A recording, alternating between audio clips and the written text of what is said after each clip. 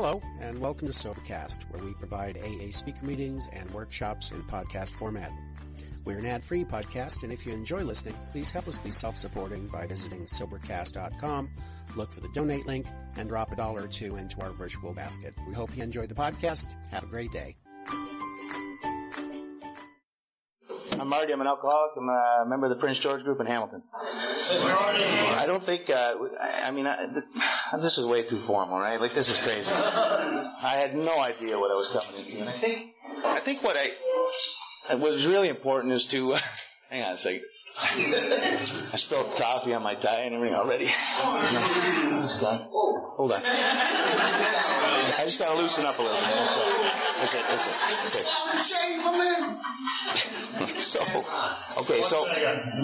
Schwarzenegger. Yeah, Schwartzy. So what we got, I asked Chris and Dave up to Hamilton in the spring, Hamilton, Ontario, and they just did a bang-up job. And I got to tell you that I don't know if I told them yet. I certainly haven't told Dave yet, but they've been talking about that presentation since. I've done many of them, and it wasn't just what happened with the material that was delivered. It was the ambiance and the infectious love for Alcoholics Anonymous that caught on. And it's hard sometimes for if you're around here in the 6, 7, 8 year range, it's hard to understand how people can still have this passionate love affair with Alcoholics Anonymous, because your ego and your mind's probably already telling you, is this all there is? Well, I'm going to tell you something. These guys demonstrate for me that there's a lot more to Alcoholics Anonymous than I ever dreamed possible. And it's for that reason that it's not hard for me to jump in a vehicle and make a trip, especially when I'm not driving and paying for it. And I want to thank Kevin so much for making all of this happen. I got word in the fall that this was going to be taking place, which is what I think is, plenty of notice. And here's the flyer. So it says, hammering home the principles. I mean, everybody in Hamilton would be laughing their ass off if they knew you guys had asked me to come down here to talk about spiritual principles. But I didn't let you know that till I got here. But it goes on to say that I'm going to take you through the big book of 3 one-hour sessions. Now, I prepared an incredible, it was incredible talk today. I worked night and day, hours on end for months on this presentation. There was AV, there was all kinds of charts, and it was spectacular. And then I met you all last night and thought, no, you're a lot sicker than that. So at 1:30 in the morning, Kevin and I put this thing together. And my only hope is that you have as much fun sort of taking it up with me, not from me, taking it up with me as Kevin and I had doing it, because you can hear I've lost my voice again. It's because we couldn't stop laughing. And I got to tell you, hey, we're alcoholics, but we're not right. You know what I mean? It doesn't matter if we're drinking or we're not drinking, and we're just not right. And how could it be that I had since September? And I'm so nervous. And I told anybody that asked me how I was doing, and I feel ashamed a little bit. I got to be honest, a little bit that I am so nervous because I do believe in God. I believe in the power to put all of us into the place that we can talk like this and communicate like this, because this isn't my life. This is not my life, The other thing that I wish that had happened is I just wish I had been telling you my story first. What I'm about to talk about in a few minutes might make a little bit more sense. But what we came up with, what I came up with, and then Kevin did all the work for, was I'd like to steal this from you, actually. Is this here every week? This is your placard. Yep. And we're talking about hammering home the principles, probably because of the play on Hamilton. Mm-hmm. The other genius, man. The other choice was Clamato and Recovery. Clamato and Recovery, yeah. Okay. I'll get to that. I believe in Alcoholics Anonymous. I really believe in Alcoholics Anonymous. And when I saw the topic, that works for Marty Cosgrove. That just works because I'm not known as a guy who fools around in AA, I got 19 recording devices here. I'm just going to shuffle them over here. And I know, did everybody bring their Living Sober book? I got mine. 12 and 12? I'm going to talk to you very quickly about 12 and 12, because if anybody knows me and knows my story in Alcoholics Anonymous, we have a part in our book that says we have to find where other people are right. We have to look and see where other people have ideas and thoughts that might jive with our own. And I'm not anti-12 and 12. I just got sober. Let me rephrase that. I was just involved in my sobriety with the 12 and 12 for 14 years, having never taken a step or a direction in the program of Alcoholics Anonymous. But I knew the 12 and 12 inside out. And if you're a Sandy Beach fan like I am, that's not a bad thing. It's not a terrible thing. There's a lot of good stuff in the 12 and 12. And if you do have your big book, what I want to do is turn your attention to page 174. That's the first thing I would like to do to get kicked off. I missed anything? No, but that's the 174. I'm sorry. Yeah, I asked. Oh, see, what I did is I got it all put together. It's not in your big book. Sorry. Anybody here got 12 and 12? Okay, I just want to read something to you, and I'll show you the pertinence. I'll show you how the relevance can sometimes be helpful for us.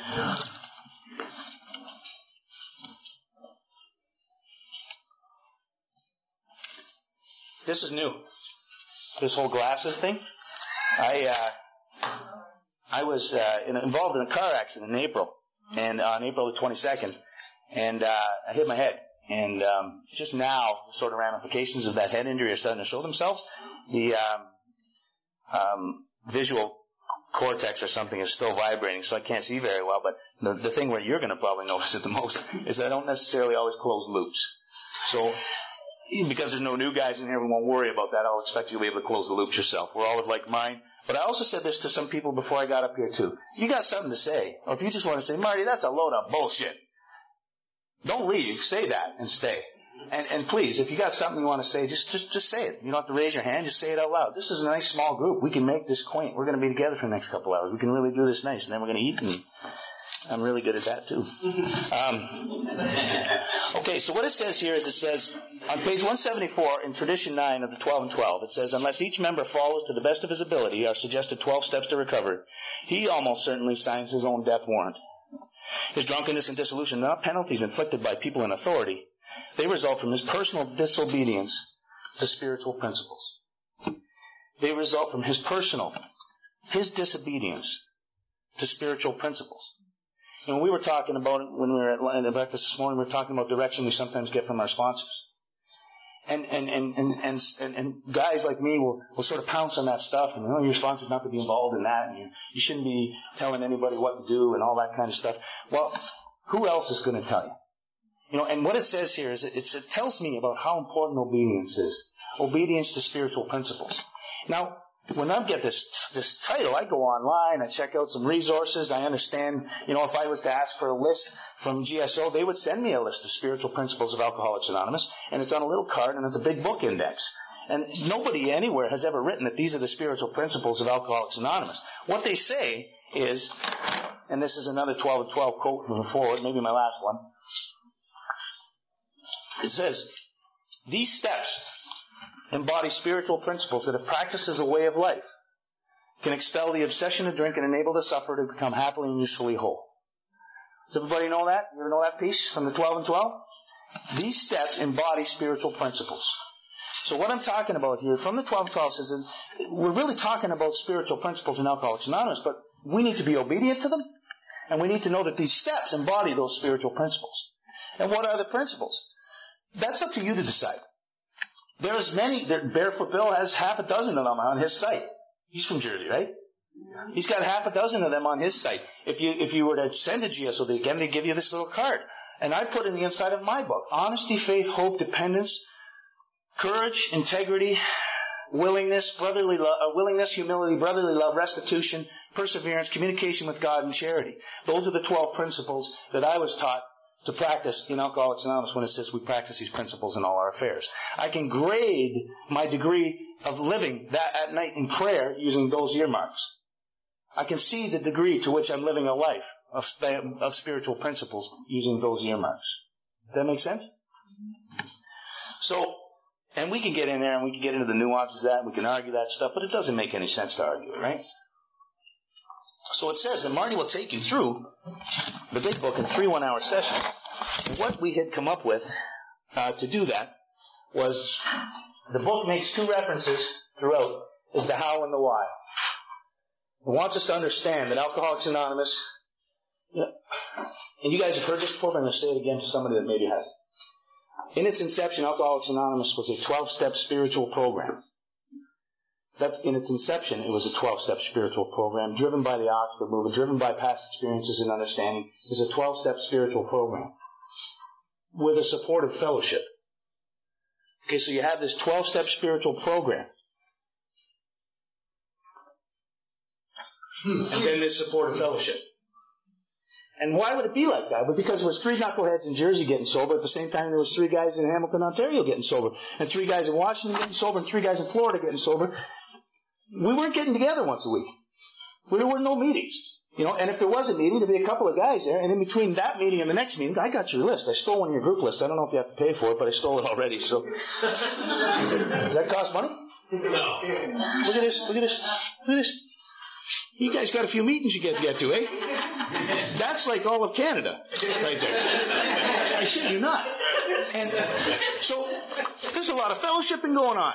A lot of fellowshipping. You got fellowshipping for gay time guys. You got fellowshipping for women, for kids. You got mornings, afternoons, evenings. Lots of fellowshipping. Lots of fellowshipping. It's a 12-step spiritual program with a supportive fellowship. Now, you fast forward to the year, I'm going to say 1987, because I can't speak about Alcoholics Anonymous before that.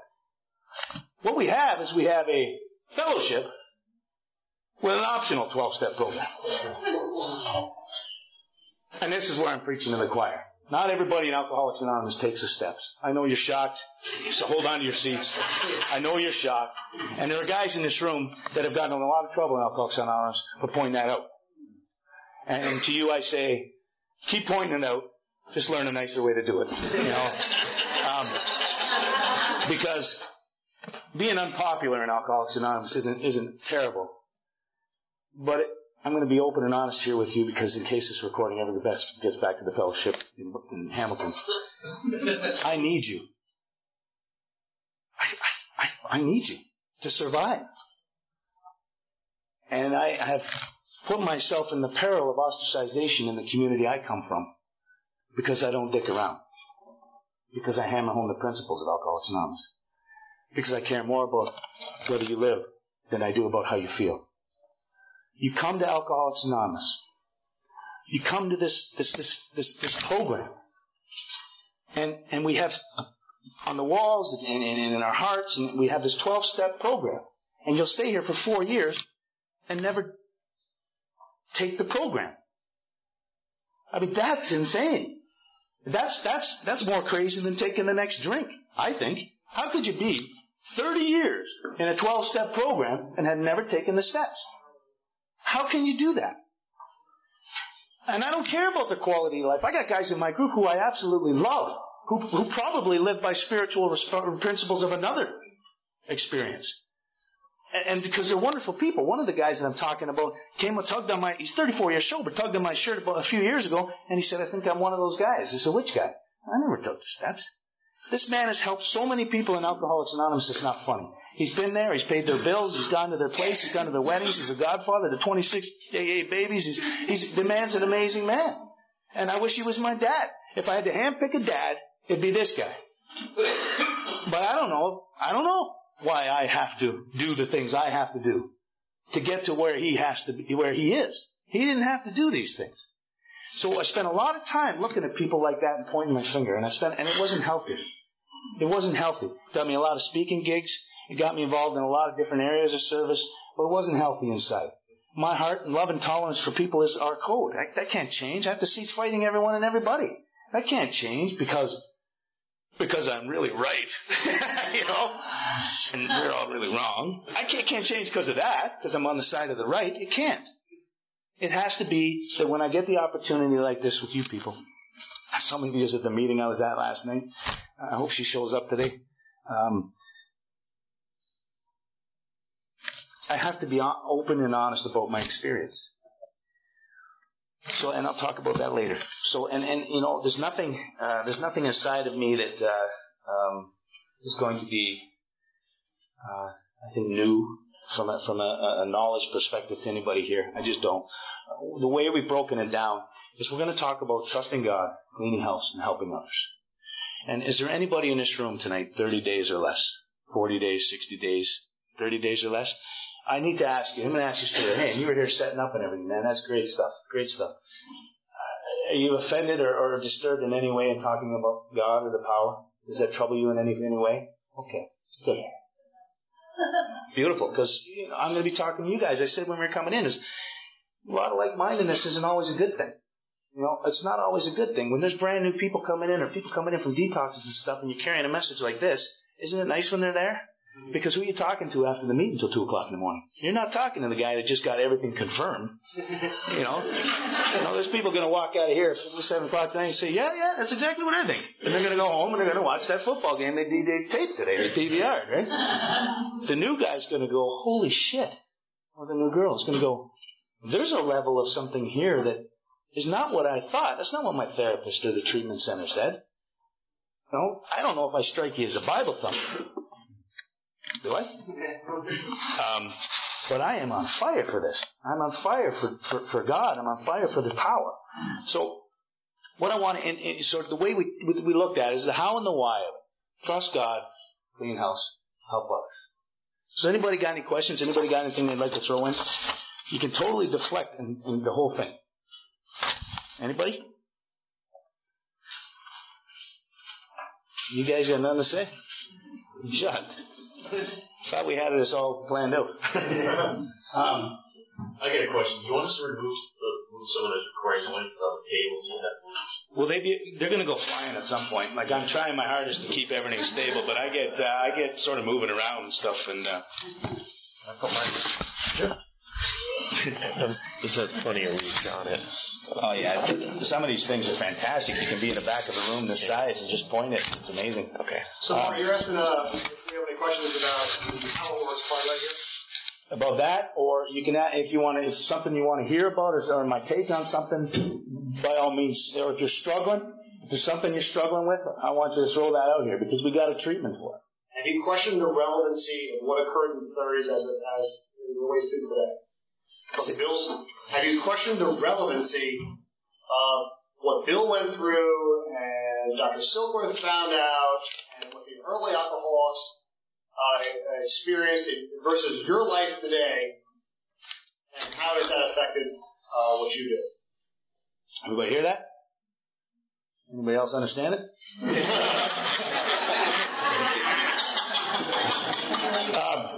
That's a great question, Dave. Coming out of the gate. I'm going to be honest with you too. Anytime you say the name Bill Wilson, I think of James Woods. And anytime you say the name Dr. Bob, I think of James Garner. I don't think they would be terribly offended by that. Pretty tight cast, but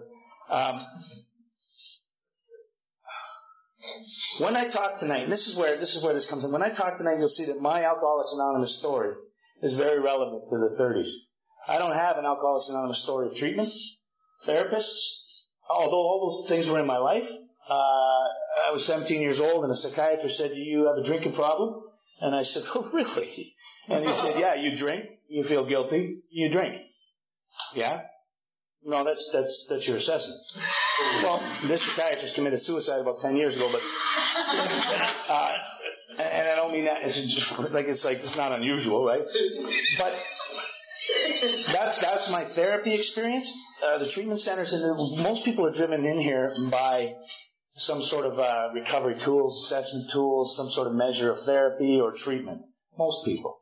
Not a lot of people are making the call to AA and then getting here. Although there's probably some people in here that's your experience. That's not the norm anymore. And I think that's the major difference. Is that, and I don't want to tip my hand, but some of you may not be here anyway, but I didn't ever come to AA. AA kept coming to me.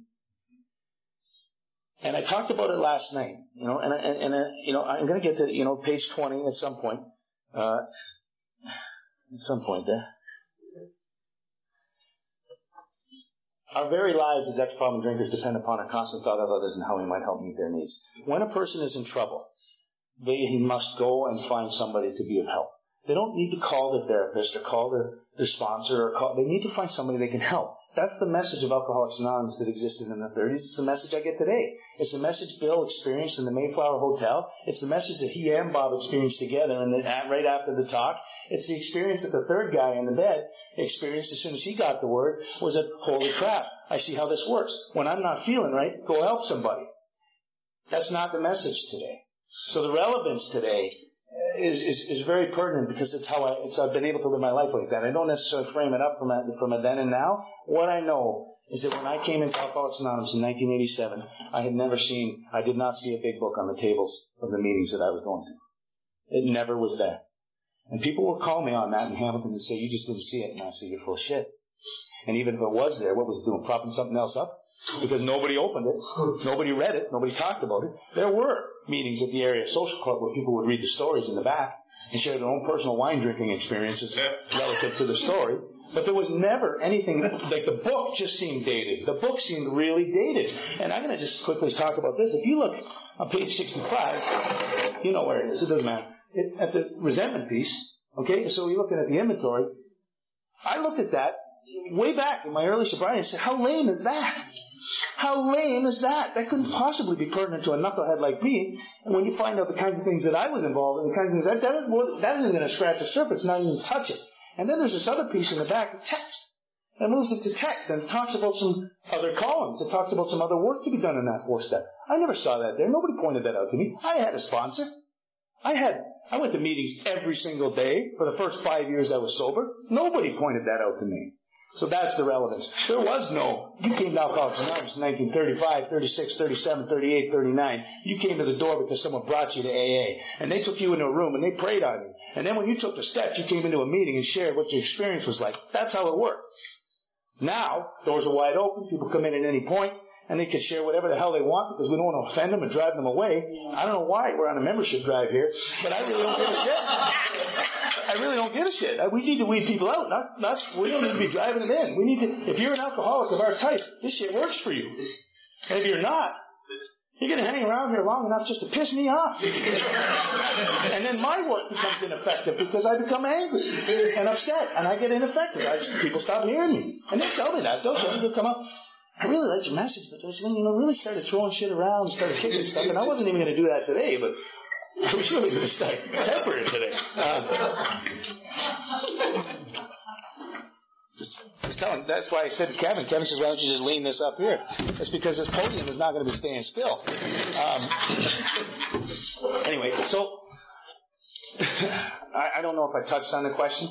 I think the depiction, and the reason I talked about James Woods and James Garner was because I think the depiction that's displayed in that movie comes from the heart of an alcoholic. And I can't watch the scene of the communion between those two men without crying. And if you're an alcoholic of our type, I'm going to start crying now, man. If you're an alcoholic of my type, and you lived where the darkness and the dissolution and the pain, I can talk about the men who are dead now who came and carried a message to me because they needed to stay alive themselves. It was for no vainglory or anything. They're gone. They're gone. And hopefully we'll get to that and helping others. So we'll stop it. No more questions.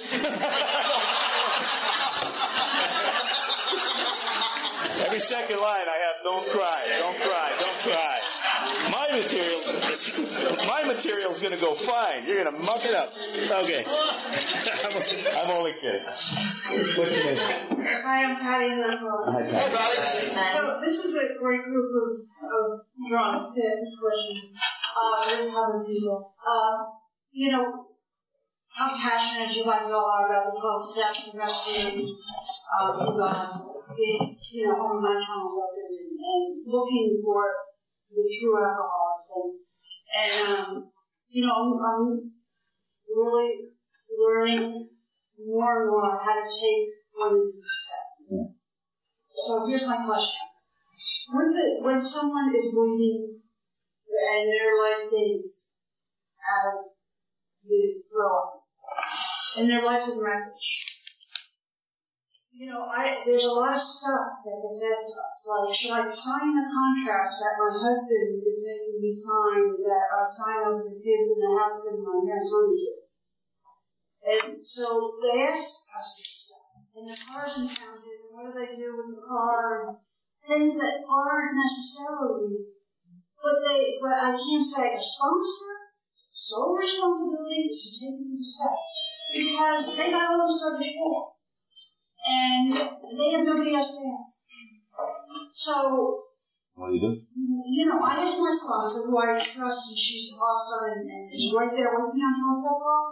But sometimes she's like, that's a good question. And together we're like, we're not sure. And so, I'm sure as you guys are all listening, and as many people as I love to and do, what do we do with this? I know it's a journey, but it's not necessarily a shame. We all run into those people that are coming in here with a huge amount of debris behind them, crime and pain and bills and losing their homes and their families and children issues. A lot of women with child services issues. We are experts. We really are experts only in one capacity, and that's alcoholism. Now, what happens is that we have to remember it's not just drinking. It's alcoholism. We have a familiarity with the disease, and we have familiarity, hopefully, with the recovery process. That's what we can attend to. We can attend to that through the 12 steps. One of the magical things about getting somebody behind, and we're going to talk, and when I get into the trust God piece, I don't know what you think of when you think of first things first. Me, I think of the other alcoholic. But very closely behind it, I think of God. And some days are interchangeable. Some days. The space between you and me is where God lives. So I need that alcoholic for God to be present, and I need God to be present when I'm with the other alcoholic. Have you guys ever, you hear when two alcoholics get together, God shows up? Have you ever golfed with an alcoholic? It's no fucking fun. It's dangerous. Clubs are flying around, there's cursing, and, it's to be survived sometimes doing shit with other alcoholics. Bowling, they're cheating on their scores, they're lying. But when two alcoholics get together for the purpose of recovery, I don't know, something enters the room. Something powerful enters the room. And we know what that's like because we can be strangers. And we can sit at a table across from one another and just start opening up. It's weird stuff. The rest of the world thinks we're freaks. They really do. Like, you can just start talking about, 30 seconds we're talking about child services stuff.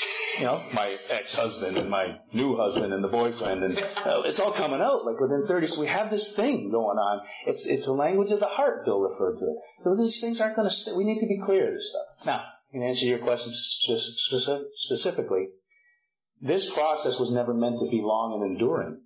This process was meant to be fairly rapid and quick. The woman that you're talking about specifically needs to be pointed directly to the power. And if she says, I can't deal with the power right now, I have to deal with child support or child services. You say, child services is not going anywhere. But if you don't get this right, that won't matter. And it's always about taking the person back, first things first. It's always about taking the person back to the work. The answers to whatever it is that's plaguing them or ailing them are in the steps. We're here talking about the 12 spiritual principles. We're not talking about Alcoholics Anonymous so you don't drink. We're talking about applying 12 spiritual principles to all aspects of our life. And then we do that through the reconciliation with somebody who has already been there. And not just the circumstances, but you've had painful circumstances in your life. Thank God you didn't allow them to come before your relationship with God, or you wouldn't have a message to carry. If you let her put the circumstances of her life before God, she won't have a message to carry to the girl behind her. She'll always say to the girl behind her, you know what? You need to get that stuff all straightened out and then come back and see us. And she'll end up eating a piece. That's what she'll end up tying up or overdosing her. And that's how we die. That's how we lose people. And we don't lose them when they're drinking. We lose them in between drinks. We lose them when they can't live with it and they can't live without it. And they say, I don't want to live. I don't want to be around here anymore. Boom. And they're gone. And it looks a lot like all that calamity. But it's not. It's about not having a relationship with a power that could have delivered her to some freedom and some peace. Well, we gotta believe that. We gotta believe that from the deepest part of our own need. We have to believe that from the deepest part of our own desire and our own requirements. We know. If you came to Alcoholics Anonymous and you're just like a little bit alcoholic, then you're going to recover really good on just a little bit of this stuff I'm talking about. But if you were a pig, alcoholic, like if you were a low-down, gluttonous pig alcoholic, and I'm not just talking about drinking, I'm talking about for everything. You just need more of everything. More booze, more sex, more dope, more parties, more fun, more sleep, more whatever. You just need more. If you're that person, how does that stop when you come here? I'm going to get right to the comfortable spot and then stop. I'm as much a pig in Alcoholics Anonymous as I ever was out there. Ever. And I just need more. And I need more, and I drive to Jersey to get it. And I got it last night. And I'm not going to, I already said I hope she shows up. There was a woman in your midst last night who was on fire. And she was beaming it. She didn't have anybody sitting beside her. She didn't have any reason to be smiling the way she was smiling. She didn't have any sort of, but there was something going on in her that I drove down from Hamilton to see. And it's a fire and a passion and a love for Alcoholics Anonymous and the alcoholics. And that's the stuff that I will continuously travel to find and to see and to be around. So that because she can carry a message of depth and weight to somebody. Somebody had said to me after, because I mentioned it, and they said, "You should have seen her a couple of years ago." We're always really quick to tear people down. They don't know that's actually a compliment. You know what I mean? You say you should have seen him a couple of years ago. That's a compliment. You're damn right it is. I know. Should have seen him 6 months ago. Kevin and I were driving over here, and he says, "You notice Anthony settled down a little bit?" I said, "Yeah, I really like it." Kevin says, "I don't." I like when he's wild and crazy. Okay, so I'm going to run through this stuff at a fairly rapid pace. And I just want you to stay with me, okay? And if you've got your book in front of you, great. If you don't, that's okay. So the first thing I want to turn to is XXVIII. I have no idea what number that is at all. I'm Roman Catholic, but not Roman.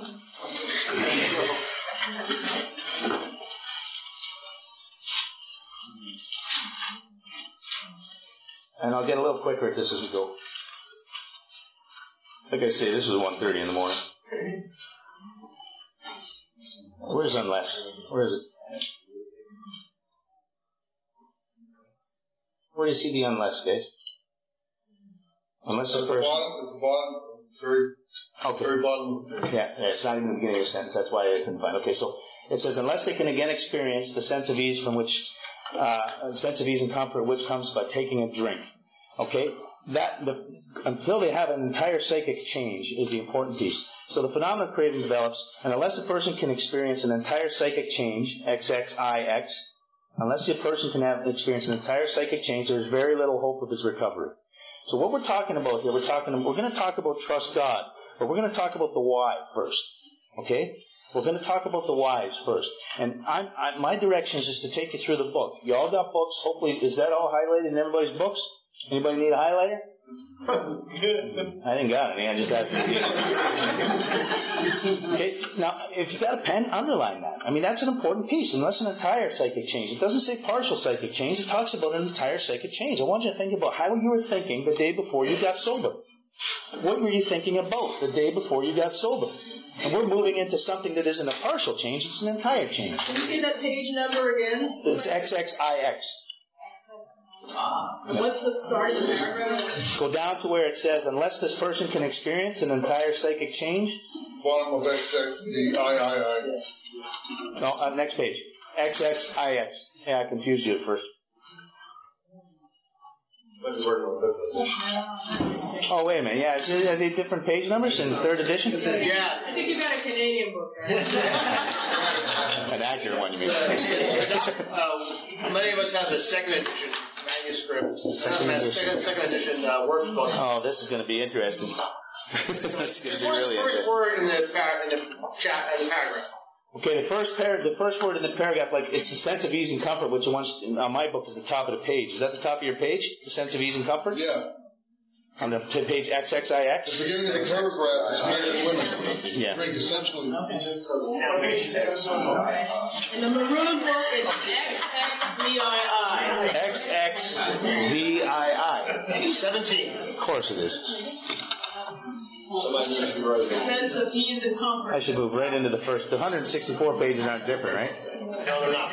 But these ones are going to be all over the place, right? Yes, they are. Okay. I'm not going to take a long time on this anyways, guys, so we're going to whip right through it, okay? If you know where this stuff is that I'm referring to is in your book, have at it. I never even thought of that. Okay, so in the first edition, Big Book, forward to the first edition, it says on page X, hang on a second. I should have just stayed in the Living Sober book. So if everybody got the forward to the first in front of them? In the first paragraph, just look down, it says, the alcoholic is a very sick person. That's quite a pronouncement. Now, we're talking about what? Why trust God? If anybody's never seen this before, and I read you from the forward and the back, that thing in the forward and the back was something from Dr. Bob. This is the prescription that Dr. Bob wrote, and the date is 1937. It's not that far along in the process of his own recovery. And he wrote that, he said, always remember, trust God, clean house, help others. Why would we need to trust God? Well, the alcoholic is a very sick person. There's a good reason. And the doctor's opinion on XXIX, if you got a fourth edition, I apologize, I'm not sure where the other one is. I should probably get Kev up here. You'd be able to find it, no problem. Something more than human power? You know what that is? Faced with this problem, if the doctor is honest with himself, he must sometimes feel his own inadequacy. Although he gives all that is in him, it is often not enough. I want you to think about doctors, therapists. I want you to think about treatment centers. I even want to think about your families. Often it's not enough. One feels that something more than human power is needed to produce the essential psychic change. So now we know we're a very sick person. Now we know we need an entire psychic change. Now we know that it's essential. This psychic change is essential. It's very, very, it's not just a passing thing that's going to occur. And we need this. It has to happen. This is the why. This is the why of it. Then we get down to XXIX, same page. It says, once a psychic change has occurred, it's just above what I just read. Once a psychic change has occurred, all that's really necessary is that an inquired if they follow a few simple rules. It's the first time that Bill sort of makes any sort of reference to the program of Alcoholics Anonymous, and he refers to them as rules. Alcoholics don't like rules. I don't like rules. But he's calling them as long as they're able to follow a few simple rules. And he's talking about the program. He's talking about the 12 steps of Alcoholics Anonymous there. The only effort necessary to have this psychic change is if they follow a few simple rules. Now, if you don't accept the things that are laid out in this book wholly, you will always be around Alcoholics Anonymous picking and choosing what works for you and what doesn't work for you. For some strange reason, many years ago, I was open to the idea that this stuff was viable for me. It was viable in my life. As an alcoholic of this variety, this stuff all applies to me. There was no editing. I couldn't edit it. And I'm glad I didn't. More stuff has been revealed, but I'm glad I didn't. It goes on to talk about no, just a second, I'm going to put that in the other thing. On XXX, my book, it says most alcoholics are doomed, right? Most chronic alcoholics are doomed. That's a pretty good why. We know we're powerless. And I said to Kevin when we were talking about this stuff in the first presentation, there's a lot of emphasis on powerless. I was coming at it from steps 1, 2, 3, 4 through 9, and 10, 11, 12. That's how the approach was going to be. And I said, you know what? We talk about, if there's somebody new and it's really important, being powerless is a wonderful, wonderful acknowledgement because it opens up a world of opportunities. But we're already assuming that the people here are powerless. We're already assuming that people here have some understanding of their own personal powerlessness around alcohol. Whether you've had a step 1 experience or not that's up to you. Only you know that. But if you're powerless, what is the natural sort of obligation or responsibility or thought that comes next? I need power. If I'm powerless, step 1, I need power, step 2. That's the acknowledgement. We're already moving into that place. We've only sort of rolled through some of the doctor's opinion stuff, and we're already moving into the place of without power, I'm dead. With power, I can have an entire psychic change. We're still in the why. Right? And I just drive this stuff home. I want to go over and over and over again. So now we can get into the pages upon which we can all agree, which is really important. If I go to page 1, in Bill's story, he makes a reference, for I was hopeless. No. Is that page 1? Page 10. Sorry. My writing. So we go to page 10. See at the top there, it says, I had to be, for I was hopeless. Is there anybody in this room who did not feel hopeless the day before they got sober? I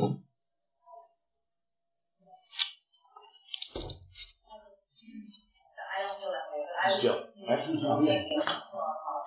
I was just thinking about how this related to Patty's, what she said.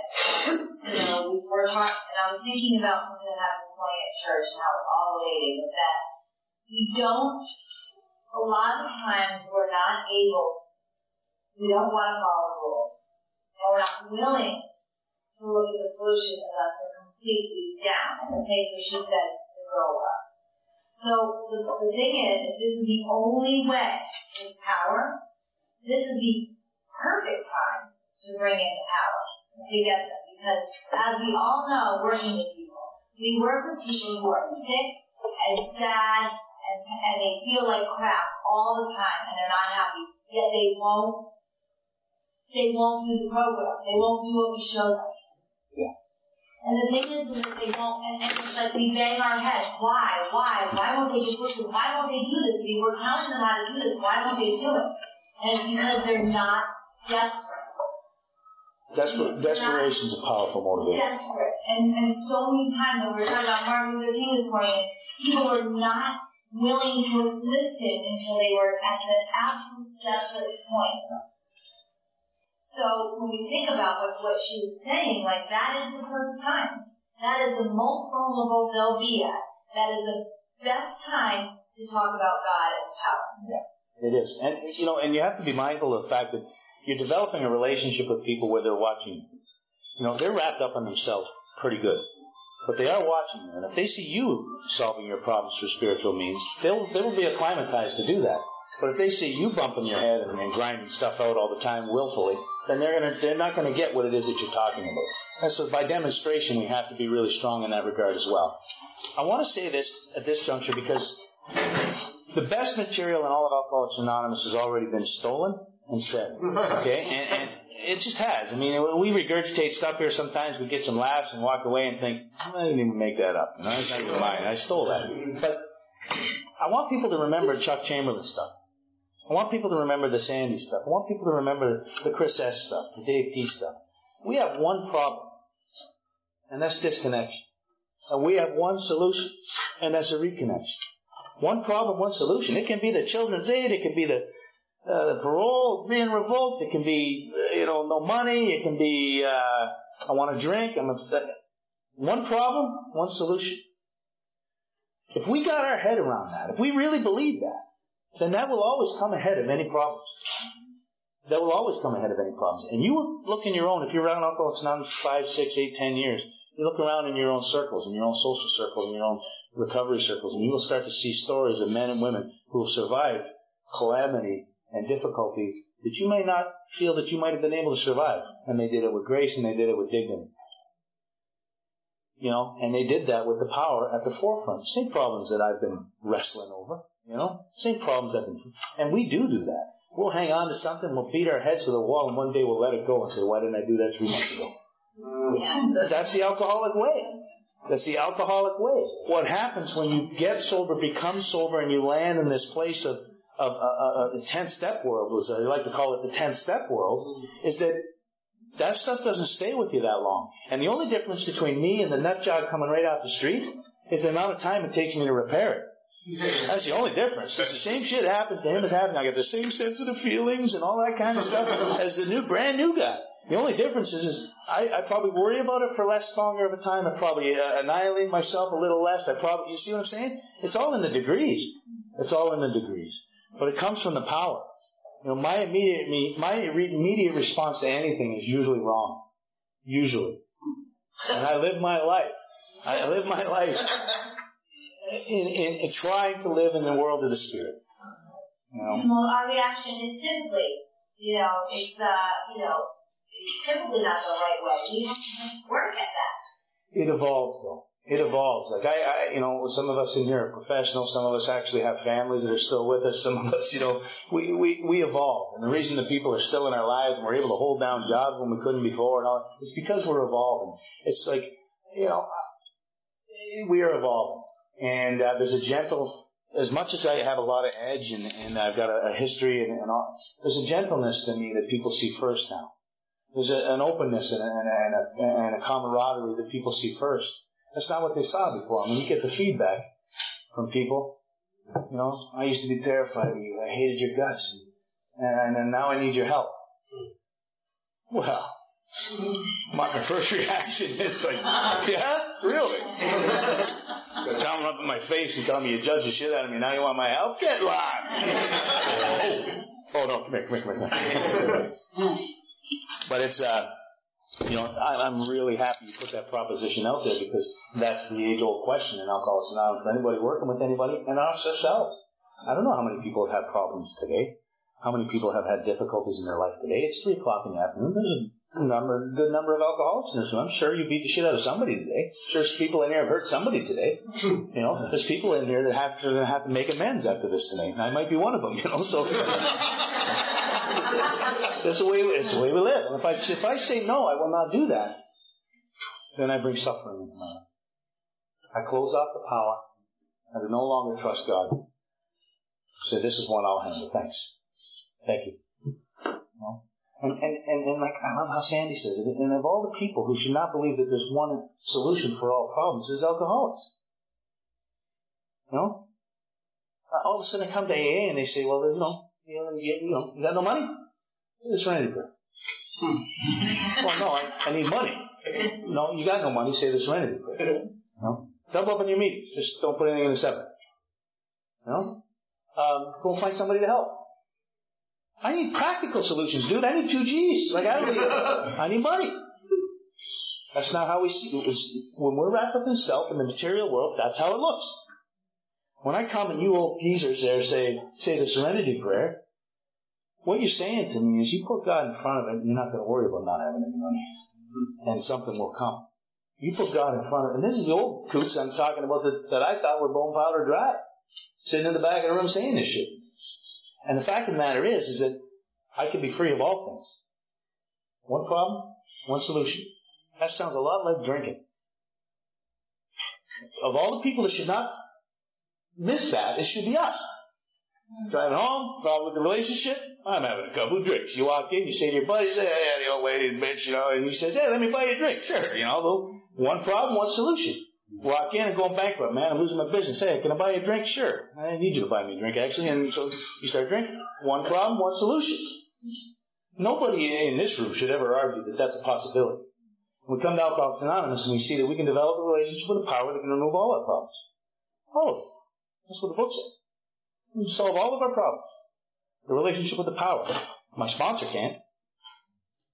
But my sponsor can direct me to get a power that can solve all my problems. That's our job.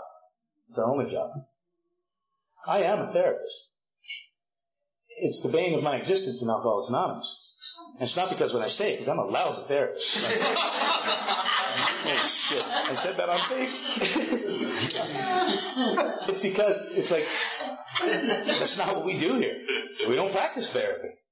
We practice experiential sharing.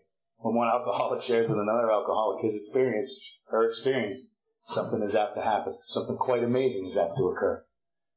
That's what happens in here. It don't happen in my therapeutic life.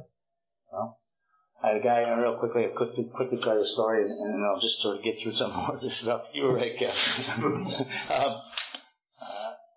Guy comes in, and we have some of you might have heard of the Fast Course Stelco, big steel companies in Hamilton. No? Major employer in that city. Our city has gone down to 2 because U.S. Steel took them over. But, so they have a big EAP program, and I work for a private industry out in Burlington, and as a cognitive therapist, but this one guy gets referred to me for some addictions issues. And he comes walking into my office, and he says, now therapists or normal therapists or good therapists would handle this much differently. But he comes walking in the office, and he said, this is what happens. he says, he comes walking in and he sits down and he says, my wife's leaving me. She's taking the kids. She tells me I'm not going to get to see my kids. I'm on the brink of losing my job. I had to go to EAP. They're telling me if I don't get some help, they're going to fire me. These are some serious issues. They're very serious issues. And I said to the guy, well, tell me a little bit about yourself. This is first session now. First session. So tell me about, and I've got up 22 sessions with this guy. Locked in. And he starts, tell me a little about yourself. Well, I just play hockey, I hang with the boys and stuff like that. And he says, what happens is I get off to work on a Thursday, I get my paycheck, and I go over to the galley pump and the guy cashes a check there for me. Have a few beers, I can't stop once I start. A couple of days pass, I show up back home, there's no food for the kids, there's no clothes for the kids, the wife's pissed off at me, and he's going, now we're getting to some stuff here, right? A lot of therapists would tell that guy to go to AA. Sounds like you got a drinking problem, man, go to AA. I said to him, sounds like you might have a drinking problem. I said, next week, why don't we go home this way? He said, pardon? You get your check on Thursday, we'll go home this way. That man's life totally changed. It's called brief intervention solution focused therapy. You just take the facts as they come and you change them. And if it doesn't work, you figure something else out. And if it doesn't work, you figure something else out. I'm 25 years in the business of therapy and I've never made one referral to Alcoholics Anonymous. Because I don't meet us in therapy. I don't meet us in therapy. I meet us here, or in prison, or in hospitals. I don't meet us when you got $90 to walk up and ask me to give you treatment for a problem. You just don't. Why was I talking about that? I don't know why I was talking about that. Sponsored to the power. You can't, Yeah, and here I am sitting there full of this stuff, loving this stuff. And this guy said I can't stop once I start. But this guy never said he couldn't stop starting. He didn't qualify that way, which is the greater aspect of our disease, because a lot of people can't stop when they start. You get in them, they like it, they keep going. We get in them, we can't stop. There's a difference. So this guy was on his way, and his life has changed exponentially. And I hear from him all the time. Good guy, a really good guy. The EAP person that referred him to me, she's in AA, she actually said to me, I don't know what you did with that guy. One session. I didn't do anything. He came up with the plan. He designed the plan. He came up with it. He's not one of us. But he could easily have been sent here, which is one of the, pertinent to what I was talking about earlier. And he'd have sat at these tables and he'd have not drank, and his wife would have got better and been a little bit happier and all that kind of stuff. So he'd have thought things were really going on. And somebody would have walked up to him and said, will you be my sponsor? And he would have said, sure, I'll be your sponsor. I'm 4.5 years sober, man. And he said, well, what's these step things you're talking about? I don't know. I didn't do them, so let's just go golfing. And this guy then would have some problems in his life, and he'd end up getting all screwed up, and he'd say to his sponsor, but I'm going to meetings, and it'd get all confusing. And that's what we hear. That's the stuff we hear in AA today. People bringing that shit to the tables. That's what they discuss. That's what we hear. And that's a culmination of years and years and years of that stuff, of not qualifying people properly, sending the wrong people to Alcoholics Anonymous, because the first obligation you have when somebody comes in is making sure that they're one of us. Because your message that you're going to carry won't work on somebody who isn't.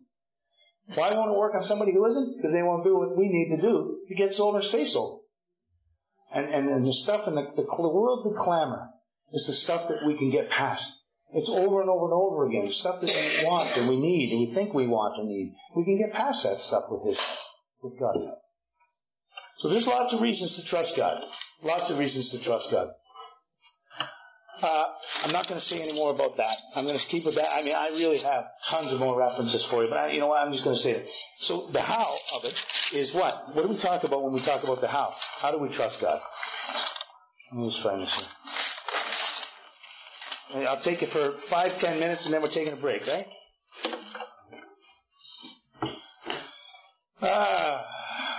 We know the story about Bill and Abby sitting at the table, right? Remember when Bill came and he thought his gym was going to outlast his ranting, and actually Abby did no ranting? I heard a little bit of a spin or a little bit different version of that. The book is very elegant in what it says. It says something like, Bill had sort of, Abby said, I found religion, and Bill had started to shoot down, oh, here we go, you alcoholic crackpot, my gin will hold it a lot longer than your religious ranting. And he started mocking Abby. He really started mocking him. And the book says, my friend suggested to them what seemed a novel idea. He said, well, why don't you choose your own conception? And that sounds really nice. We read that in meetings, we talk about that stuff. That's not what I heard happen. I heard he said, why don't you use your own goddamn conception of job, Bill? They were buddies. And wouldn't you say that? If you're sitting there trying to bring something to somebody, he's slamming it back at you, and Eddie gave it to him with fervor. He gave it to him with fervor. and said that. And that's why it struck home to Bill. He didn't start casual like this, choose your own conception of God. Bill would have had an argument for that. Debbie gave him a hardcore. And that's why I say, like, you can't, we're very gentle here. And we have a powerful, powerful message that is loving and gentle. But it's not always a gentle way in which we need to deliver it. Sometimes we need to be firm. What did you say yesterday, Kevin? I'd rather step on your toes than step on your grave? Is that what you said yesterday? Isn't that...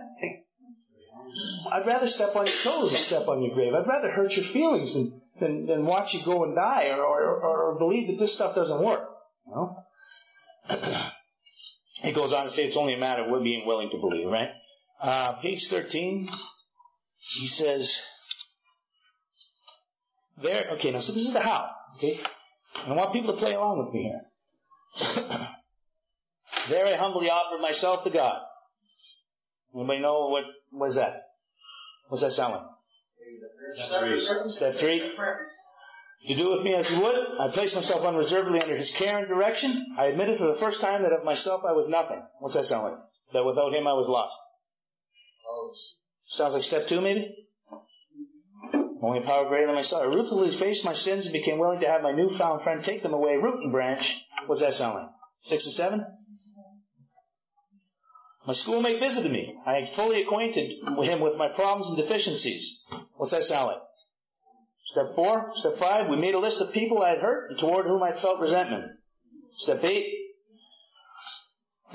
the new God consciousness within, common sense would thus become uncommon sense. I was to sit quietly when in doubt, asking only for direction. Steps 10 and 11, as strength to meet my problems as he would have me. There's the how. Okay, there's the how in Bill's story. And the reason that, and when I was pulling this stuff together, I wanted people to understand that the how and the why of Alcoholics Anonymous is run throughout our book.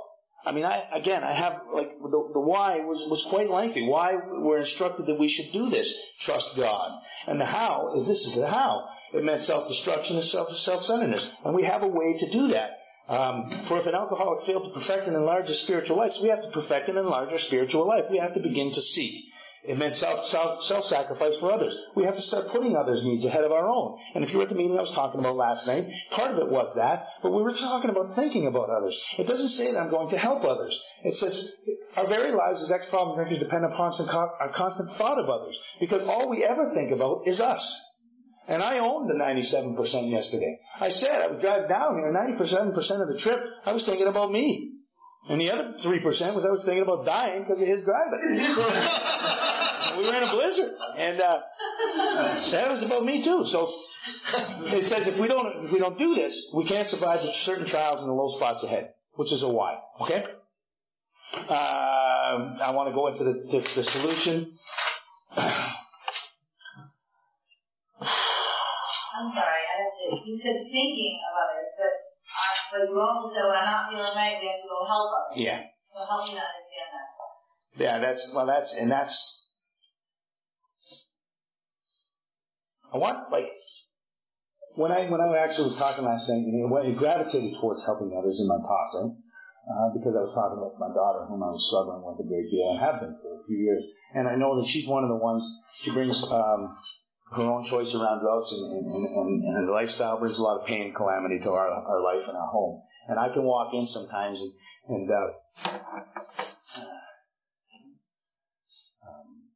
want to take charge. I want to control. I want to overpower because I see my wife's crying. She's shattered one more time. And I can't stand the pain. So I'll get a baseball bat and throw it in my trunk. And I'm sober, stone cold sober, absolute lunatic. And I drive downtown and I start chasing people around in the streets looking for my daughter. And that's not what the book says. That is not what the book says. I'm thinking about me there. I can't stand seeing my wife cry. My daughter is driving me nuts. It's all about me. And I can justify that stuff as a square, John. Oh, that's what I do too. Oh yeah, because he can. I can't. You see? So, it's the constant thought of others. If I turn my thoughts to others, in my prayers last night, I was very mindful of that because it was a topic. I didn't know what I was getting into last night. I didn't drive all the way down and think I'm going to talk about one line on page 20. I didn't even know what the format of the meeting was. It was what came to me while I was sitting there very quickly. And I thought to myself last night in my prayer, I started to think of some other people that had talked to me about being afflicted with pain. And immediately I began to feel better. Immediately I began to feel this sense of ease and comfort. Like I would if I'd taken a couple of drinks. The moment I turned my thoughts and my attention to other people, I immediately begin to get this relief. Alcoholics are selfish and self-centeredness to the core. People joke and say, I'm not much, but I'm all I think about. If you just go back in the last 24 hours, or the last conscious hours you've been awake, 7, 8 o'clock this morning, whatever, and think how much time have you divested in thinking about others. You have this, it'd be like this, you got to circle here and this. And I don't know if we can all see it, but there's others. There's me. Others, me. And you know what's really sad? Sad, but wonderful too. So I actually have to make an effort. It doesn't come to me naturally. A lot of women seem to come to naturally where they're putting other people's needs ahead of their own. It doesn't come natural to me. I need someone owned that in the meeting last night too. They said, I'll do something for somebody else, as long as there's something in it for me. And I was pretty honest. But that's the it. Helping others is, we trust God, we clean house, we help others. The book talks about in the helping others why and how we have to do that. And that's a different animal.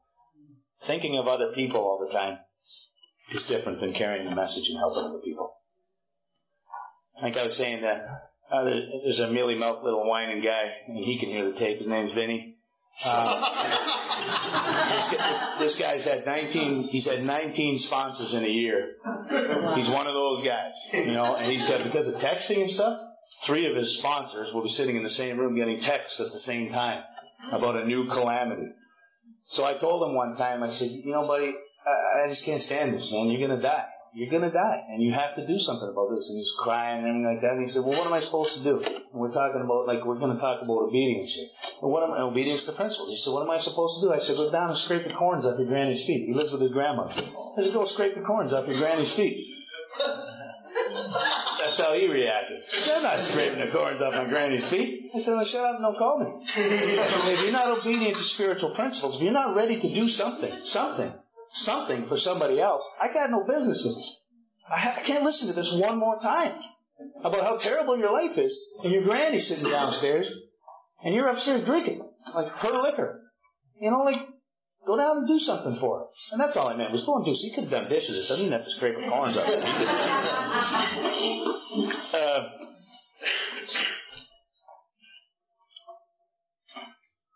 Let me push right to one, because if we go to page 25, I'm going to skip over a whole bunch of stuff here to get to the trust doctrine. We go to page 25, and we look at, there is a solution. Okay? So I have this powerless problem. I need to access power. I need to access that power somehow. And through desperate means and desperate measures, I'm compelled to open my mind to the fact that maybe there's a possibility there. And none of us like the self-searching, the leveling of our pride, and the confession of our shortcomings that's required for the successful consummation of this process. None of us like that. What is that? Self-searching, leveling of pride, confession of our shortcomings. What's that sound like? Step 4 and 5? So we're talking about spiritual principles in the steps. If you ask any old timer from the 60s back about what are the spiritual principles of Alcoholics Anonymous, they'll say they're the 12 steps. They are one and the same to anybody who's been around here for a while. They are the 12 principles, the 12 steps. The 12 and 12 goes on to say that they embody spiritual principles, but you ask anybody who was around, they'll tell you that the 12 steps are the 12 principles. So we're moving towards a practice of spiritual principles in our life. They're going to relieve the obsession. We're going to do it through self-searching, the leveling of pride, and confession of our shortcomings. And that's the how. And then on page 27, ideas, emotions, and attitudes, which are once the guiding forces of the lives of these men, are suddenly cast to one side. So whatever ideas, and this is an answer to your earlier question too, your earlier proposition, whatever idea, you circle this and sure, whatever ideas, emotions, and attitudes you got right now must be cast aside. They're the guiding forces of your life right now, and they can't be the guiding forces of your life. They need to be cast aside. And a completely new set of conceptions and motives begin to dominate them. Where do those conceptions and motives come from? The information that we're going to provide them. I don't know how you work with your person, but I'm going to get right into the third step, page 60 to 63 with them. I'm going to get down on my knees. I'm going to say everything you pitched, these goddamn problems, is causing you this pain and this agony. Are you ready to let this stuff go and try this stuff? Because if you're not, if you're postponing your third and fourth step, you're going to die. You're going to die behind it. You're going to die an emotional, painful death. And people won't want to be around you. They just won't want to be around you. You might not die physically, but you will die inside. And you'll wish that you were dead. So you need to take this. And these are actions that happen. And this is what I said earlier. This is rapid. This doesn't happen over 18 months. I wouldn't let anyone suffer for 18 months. I'd probably pull the plug myself. Like, I don't want people to suffer. I'll say, here's something that's going to help you right now. In a couple of weeks, you'll start to feel better. Oh, but the Children's Aid Society is taking my kids away. I got something here. If you do this, in a couple of weeks, you're going to feel better. Oh, but my husband, he's taking some support and stuff. If you do this, it'll help you feel better. And that's about it. One more. Oh, then we're done. Okay, you need to get busy doing it your way. You need to get busy doing it your way. This is all we got. This is all we got. Try to sell somebody something else, they'll blame us for the pain they experience. Page 29, referred to as clear-cut directions. Clear-cut directions. Okay, on page 29, clear-cut directions. And then I put a note here that I think that it's very important that we go right from there to the third step prayer. What page is the third step prayer on?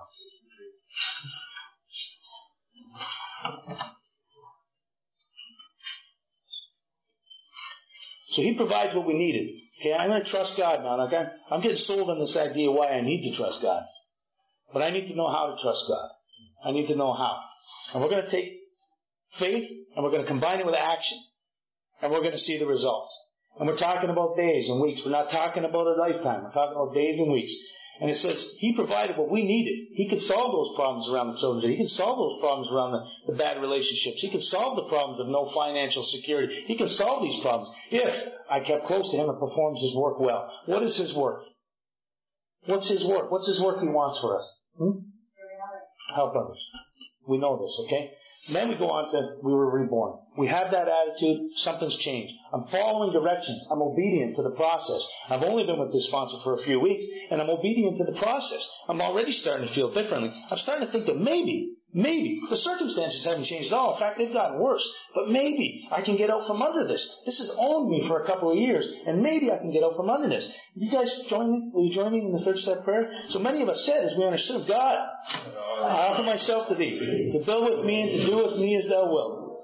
Relieve me in the bondage of self, that I may better do thy will. Take away my difficulties. The victory over them may bear witness to thy help, of thy power, thy love, and thy way of life. May I do thy will always. That is a commitment. That's a commitment to follow up with the rest of the steps. It's not that simple, but it's a commitment to follow up with the rest of the steps. When we look at that, we're asking for the relief of the bondage of self. Alcohol is not a problem today at this point. The obsession may still be on you. The desire to drink might still be there, but it's not a problem at this point. Your selfishness and self-centeredness is a huge issue. Huge problem. We're asking him to take it away.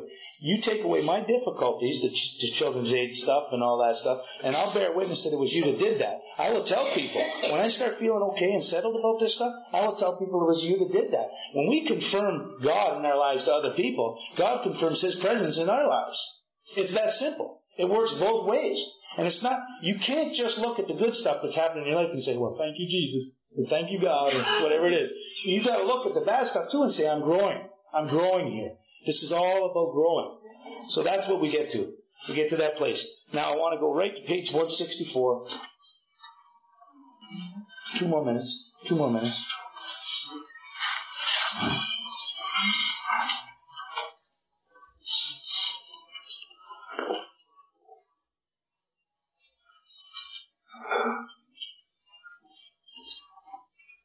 Only 164? Okay.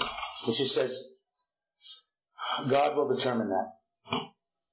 See where it says that? It says, you must remember that your real reliance is always upon him. It's not upon things human. It's not upon a successful relationship or a financial position of security. Your reliance is always upon him. I got to tell you, when you look into the eyes of someone who hasn't really got it going on in life, and you see joy and stuff come alive, and you see stuff inside of them, that they're okay. They're okay with the circumstances the way they are. I am enamored with that. I'm blown away by that. And it goes on to say he'll show you how to create the fellowship you've craved. And one more piece. Page 567, if I have it in my book. I think it's in the spiritual experience, isn't it? Yeah, is that different page too? Yeah, the spiritual experience. Try the spiritual experience there. And you look at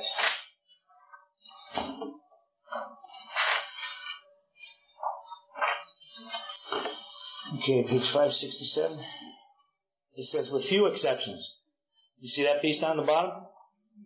In spiritual experience, it says, with few exceptions, our members find that they have tapped an unsuspected inner resource. This is deep down inside each and every one of us. Unsuspected inner resource. You didn't know it was there. You didn't know it was there. It had never shown itself before. You can rely on it. Like in Canada, we got these beautiful things called maple trees. And the way we get the beautiful, beautiful sweet syrup out of them is we drive a tap into the center of them. And slowly it trickles out. And it doesn't really amount to anything until there's substance there, until there's enough. And then if you just dip your finger and you taste it, it's sweet. It is beautiful, beautiful stuff. And so it says we tap this inner resource, and which they presently identify with their own conception of a power greater than themselves. You've started now, just through the process of trusting God, to develop an understanding that you're going to know more about this power, and more will be revealed to you as time goes on. But you live in that place, and you do this through certain practices and through the steps, 12 steps. It's the whole essence of the program is driven by the fact that you've come to rely on this power. You know, even in the 4th step, it says, when you're talking about fear and you're inventorying your fear, it says we come to rely on this power. We trust God now. We think that this is a much better way in dealing with these fears, is we come to rely and trust on this power. And that's what's happened by step 4. So, are we going to just take a quick break? It'll take I don't know how much time. Huh? You done? I'm done that first, yeah. I've done the first three. And without further ado, I'm going to bring up Marty.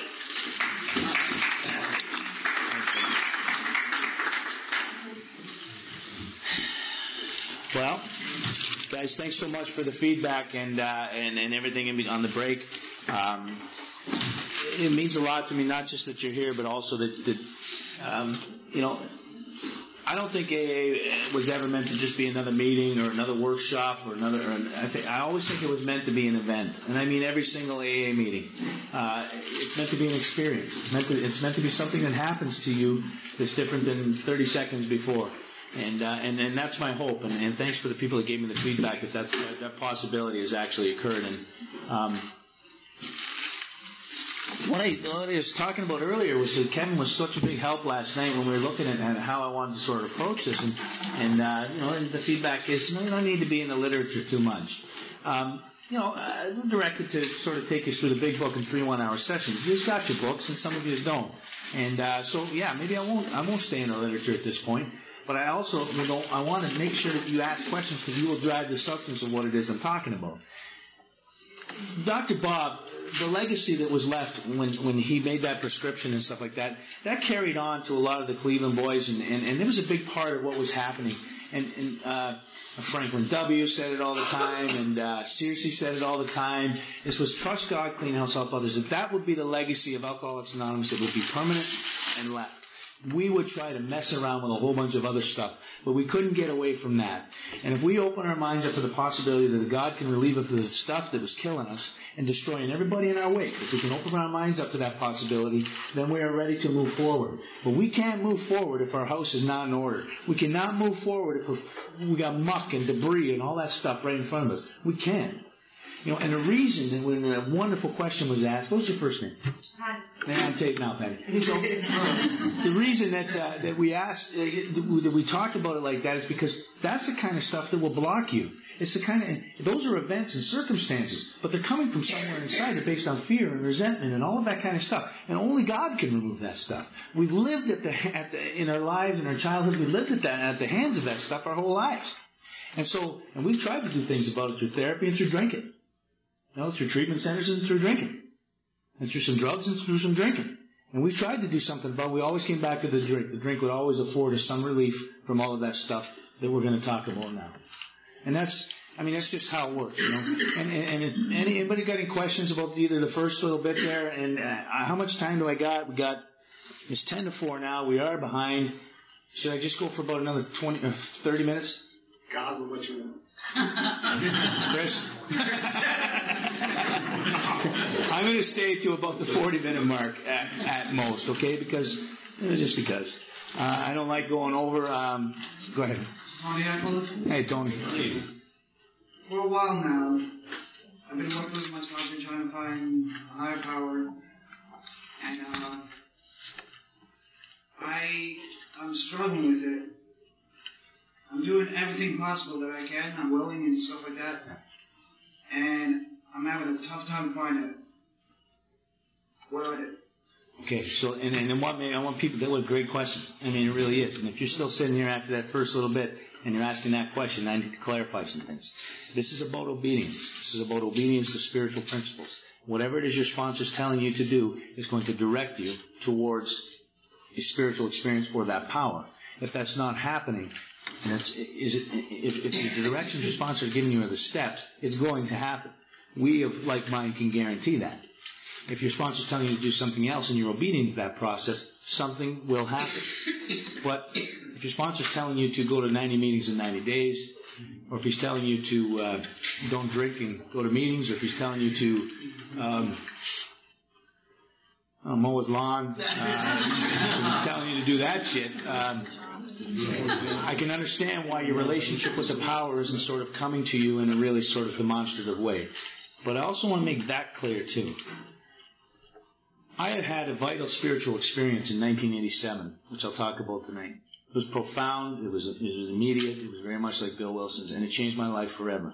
But that is not the experience that I'm involved in today. That is not, I had a spiritual experience as a result of these steps. You need to take the steps to get to God. And you don't need to be looking for Him. He's deep down inside you. You're going to clear away the bullshit that isn't God. You're going to clear away the stuff that isn't Tony. And you're going to find what's left there, and it's going to be this power. So there's nowhere to look. It sounds like you've been looking. You go through this process, and I heard you say you took the directions. Take the directions, take the steps, clean house, and you will watch. This will reveal itself. I assure you that. Keep listening to these tapes. Keep listening to the people around you. Keep listening to your sponsor. That's really what it's about. It's about obedience to the process. Thanks for asking that, Tony. So no other questions about that. We said the third step prayer. When we get in that position of the third step prayer, we're putting ourselves before the change. We're putting ourselves right to, I come, I'm powerless, I need power, and I access that power through the third step. That's my reconciliation around Alcoholics Anonymous. It's about surrender, it's about desperation, it's about a need, and something has to give. I cannot stay the way I am and expect to have a different life than I have. That's just the bottom line. And that's what a lot of people think, is they think they just got to stop drinking and their life will improve. I don't know about you, but when I stopped drinking, my life got worse. And that's the difference between an alcoholic of our type, a real alcoholic, and that's what they call them in the book, 15 times, they call them a real alcoholic. That's the difference between that person and a problem drinker. Problem drinker stops drinking, their life gets better. Real alcoholic stops drinking, and it gets real bad. You become restless, irritable, and discontent, which is a very mild form of saying you're just sort of slowly homicidal. You're standing in the line, you're only 3 people back, and you want to kill the people in front of you. And it occurs to you, and you laugh and go, oh, that's crazy. But it occurred to you. If you're living in the sunlight of the Spirit, guess what? It doesn't necessarily occur to you. You actually start chatting to the person in front of you. Now, we have a way out in Alcoholics Anonymous upon which we can all agree. And it's this way. So those first 3 steps take me to a place that I got to make the change. And I say, you take away my difficulties, I'll tell people it was you that's doing them. And then it says, that decision that I made in the third step is not going to have any lasting effect at all. It's not going to matter that I made that decision at all. Okay?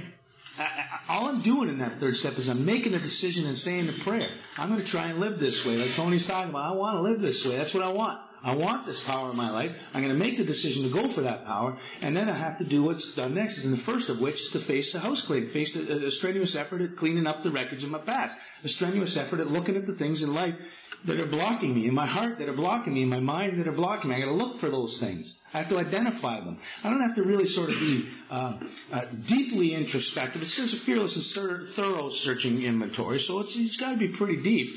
But I don't have to know Freudian-like what all of this shit means. I just have to follow the direction. And I got to tell you, when I was getting sober, there was a treatment center in Buffalo called Bryan, and they had a Bryan 4-step inventory guide. And there's tons of inventory guides. You punch in 4-step inventory in Google and you'll get 9,000 hits. 9,000. And I told you my experience when I looked at this inventory here.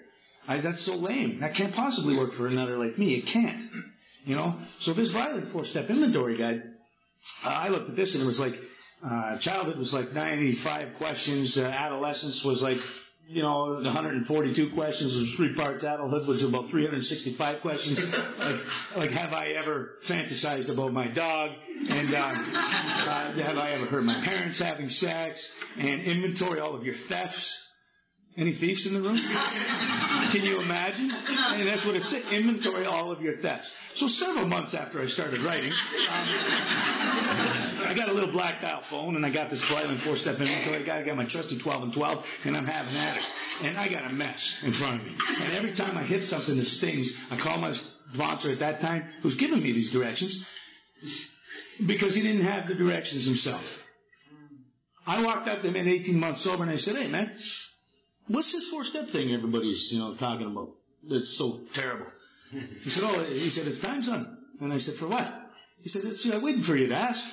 And I said, well, okay, let's look at that. That's it. I told you about my experience. There was no book. There was no people taking the steps. That was not the norm.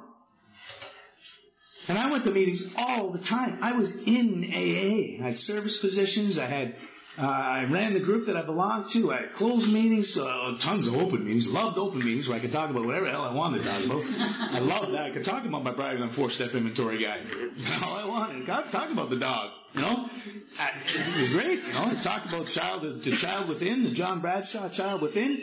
Like, do you need to cuddle your little child within? My child within needed his ass kicked. And I'm talking about, I knew more about the family disease of alcoholism than I ever needed to know at open discussion meetings. I thought it was okay.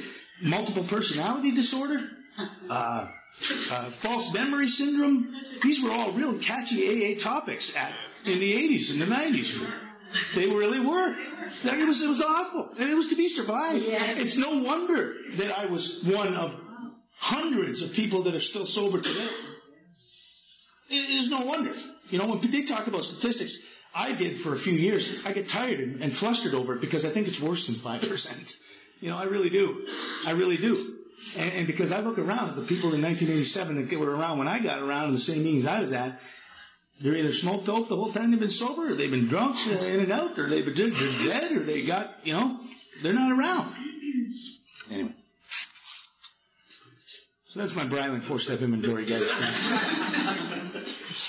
And then my 5th step experience was going in that car with him, driving around and talking about it. Now, I believe that was very helpful. And he was just a listener. He drove, I talked.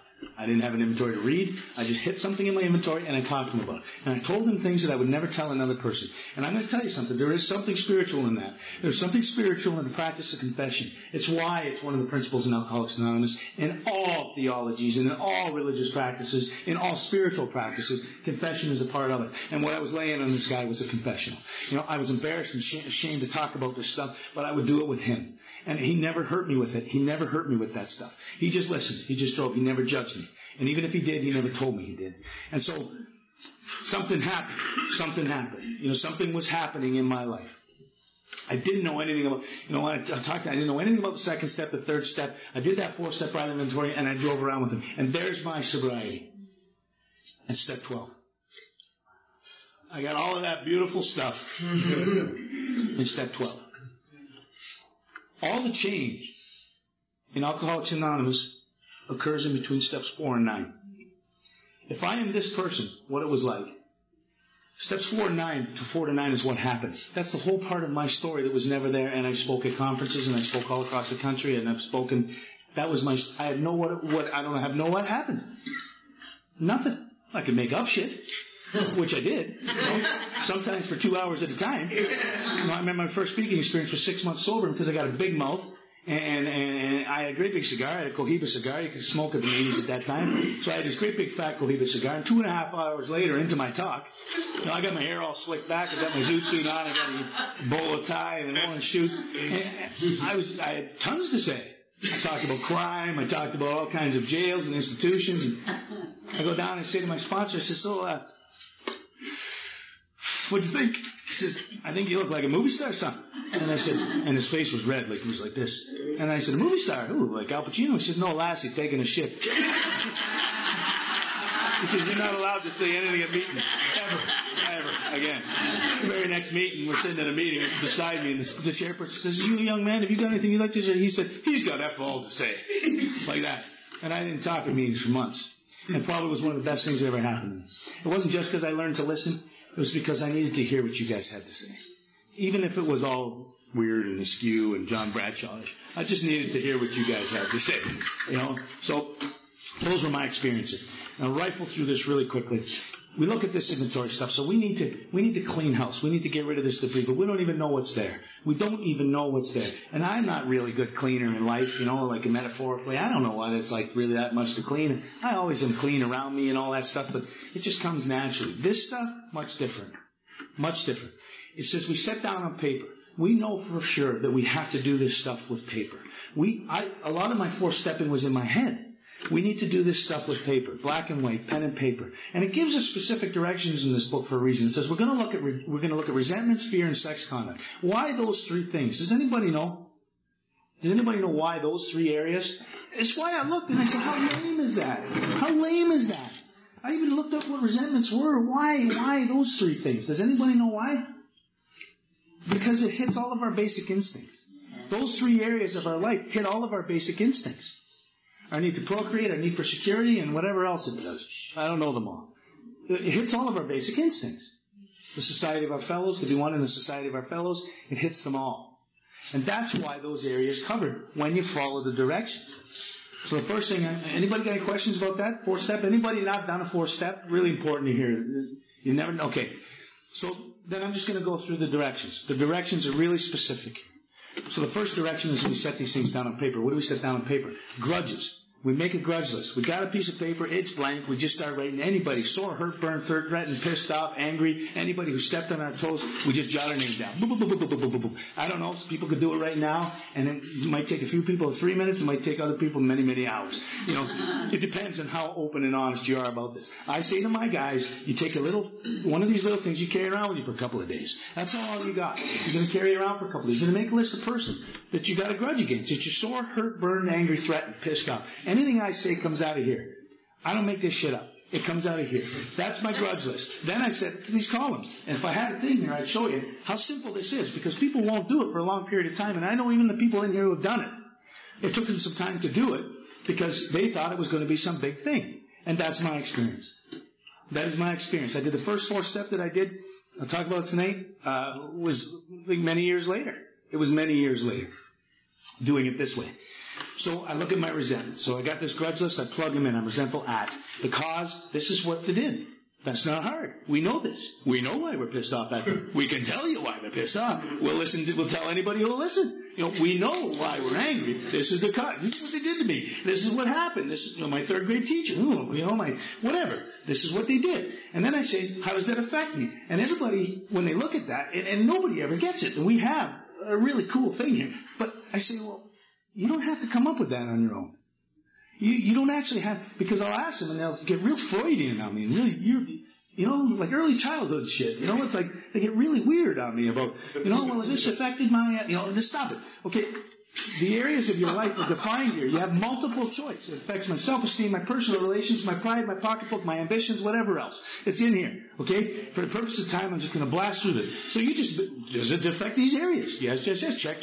Or self-esteem, personal relations. I ask my guys to write it down. That's what you do. Then it goes into this other place. Remember I said it turns to text? The way we look at our lives in the resentment way is we always only look at from that angle. I know this stuff. Marty. There it is. I've seen it my whole life. It's what's driven me. And see, if you look at this, that's all it shows. That's the angle we're looking at it from. Then the book says, no, let's try and look at it from a little different angle. Let's just go over here for a second and look at it from a little different angle. Can we perhaps see these people as spiritually sick? That's the question. Can we perhaps see these people as spiritually sick? I'm angry at my mother. Why? Because she just bitches and complains all the time. How does that affect me in personal relations, my self-esteem, my pride? No? Can I perhaps see her as spiritually sick? I love my mother. She's an angel. Can I perhaps see her spiritually sick? Perhaps I can. She's a very sad, self-pitying woman. Yes, you know what? Yes, perhaps I can. I'm not just condemning her to being sick. Perhaps. Check. How can I be helpful to this person? God, save me from being angry. I do a 4-step prayer, the sick man prayer. Put the person in the bed. Can I perhaps see them as spiritually sick? Absolutely. And then the last part is the part that people get stymied by. When I first was doing the work with my guys, I put my part. And that's a very common thing in Alcoholics Anonymous, is that last comment, well, what's my part in the resentment? It's not what our book says. It doesn't say that anywhere in our book. And I did it for many, many years. And this is why these truths keep getting revealed. This tape will be old hat 5 years from now. I'll have some whole completely different way of living 5 years from now. But what it is today, current, right now, is that last column says my mistakes, my faults. So when I say I'm resentful at my cousin, the cause because he stole my dirt bike, it affected my personal relations, my pocketbook. Can I see him as spiritually sick? Yeah, he's a goddamn thief. Sure, I'll see him spiritually sick. God save me from being angry. My mistakes, my faults. Well, I didn't do anything to him. I talked shit about him at family reunions. That's about it. And the guy that's working with me says, well, no. He stole your dirt bike. Yeah. Putting in other minds the wrongs that others have done us, we resolutely look for our mistakes. Have I ever stolen? Well, I've never stolen anybody's dirt bike. No, have you ever stolen? Looking for the wrongs. Well, yeah. Yeah, I've stolen a time or two. Babu. Welcome to the 4-step inventory. And really quickly, I hope I can run through this really quickly. I'm 8 years old. And when I was growing up, and our neighborhood Canada is still one of the safest countries in the world to live, the neighborhood I grew up in, we had a candy man. This candy man was named Mr. C. And Mr. C would give gumballs and black balls and licorice to all the kids coming home from school. Lovely man. Well, hi, Mr. C. Well, here you go, kids, So I became in the habit of going there on a pretty regular basis, and one day he invites me in, and I come in, and he touches me. He assaults me. I'm resentful of Mr. C. Cause? He molested me. He touched me. He sexually abused me. How'd that affect me? Jesus Christ, you can hear a pin drop in here. I'm making this up.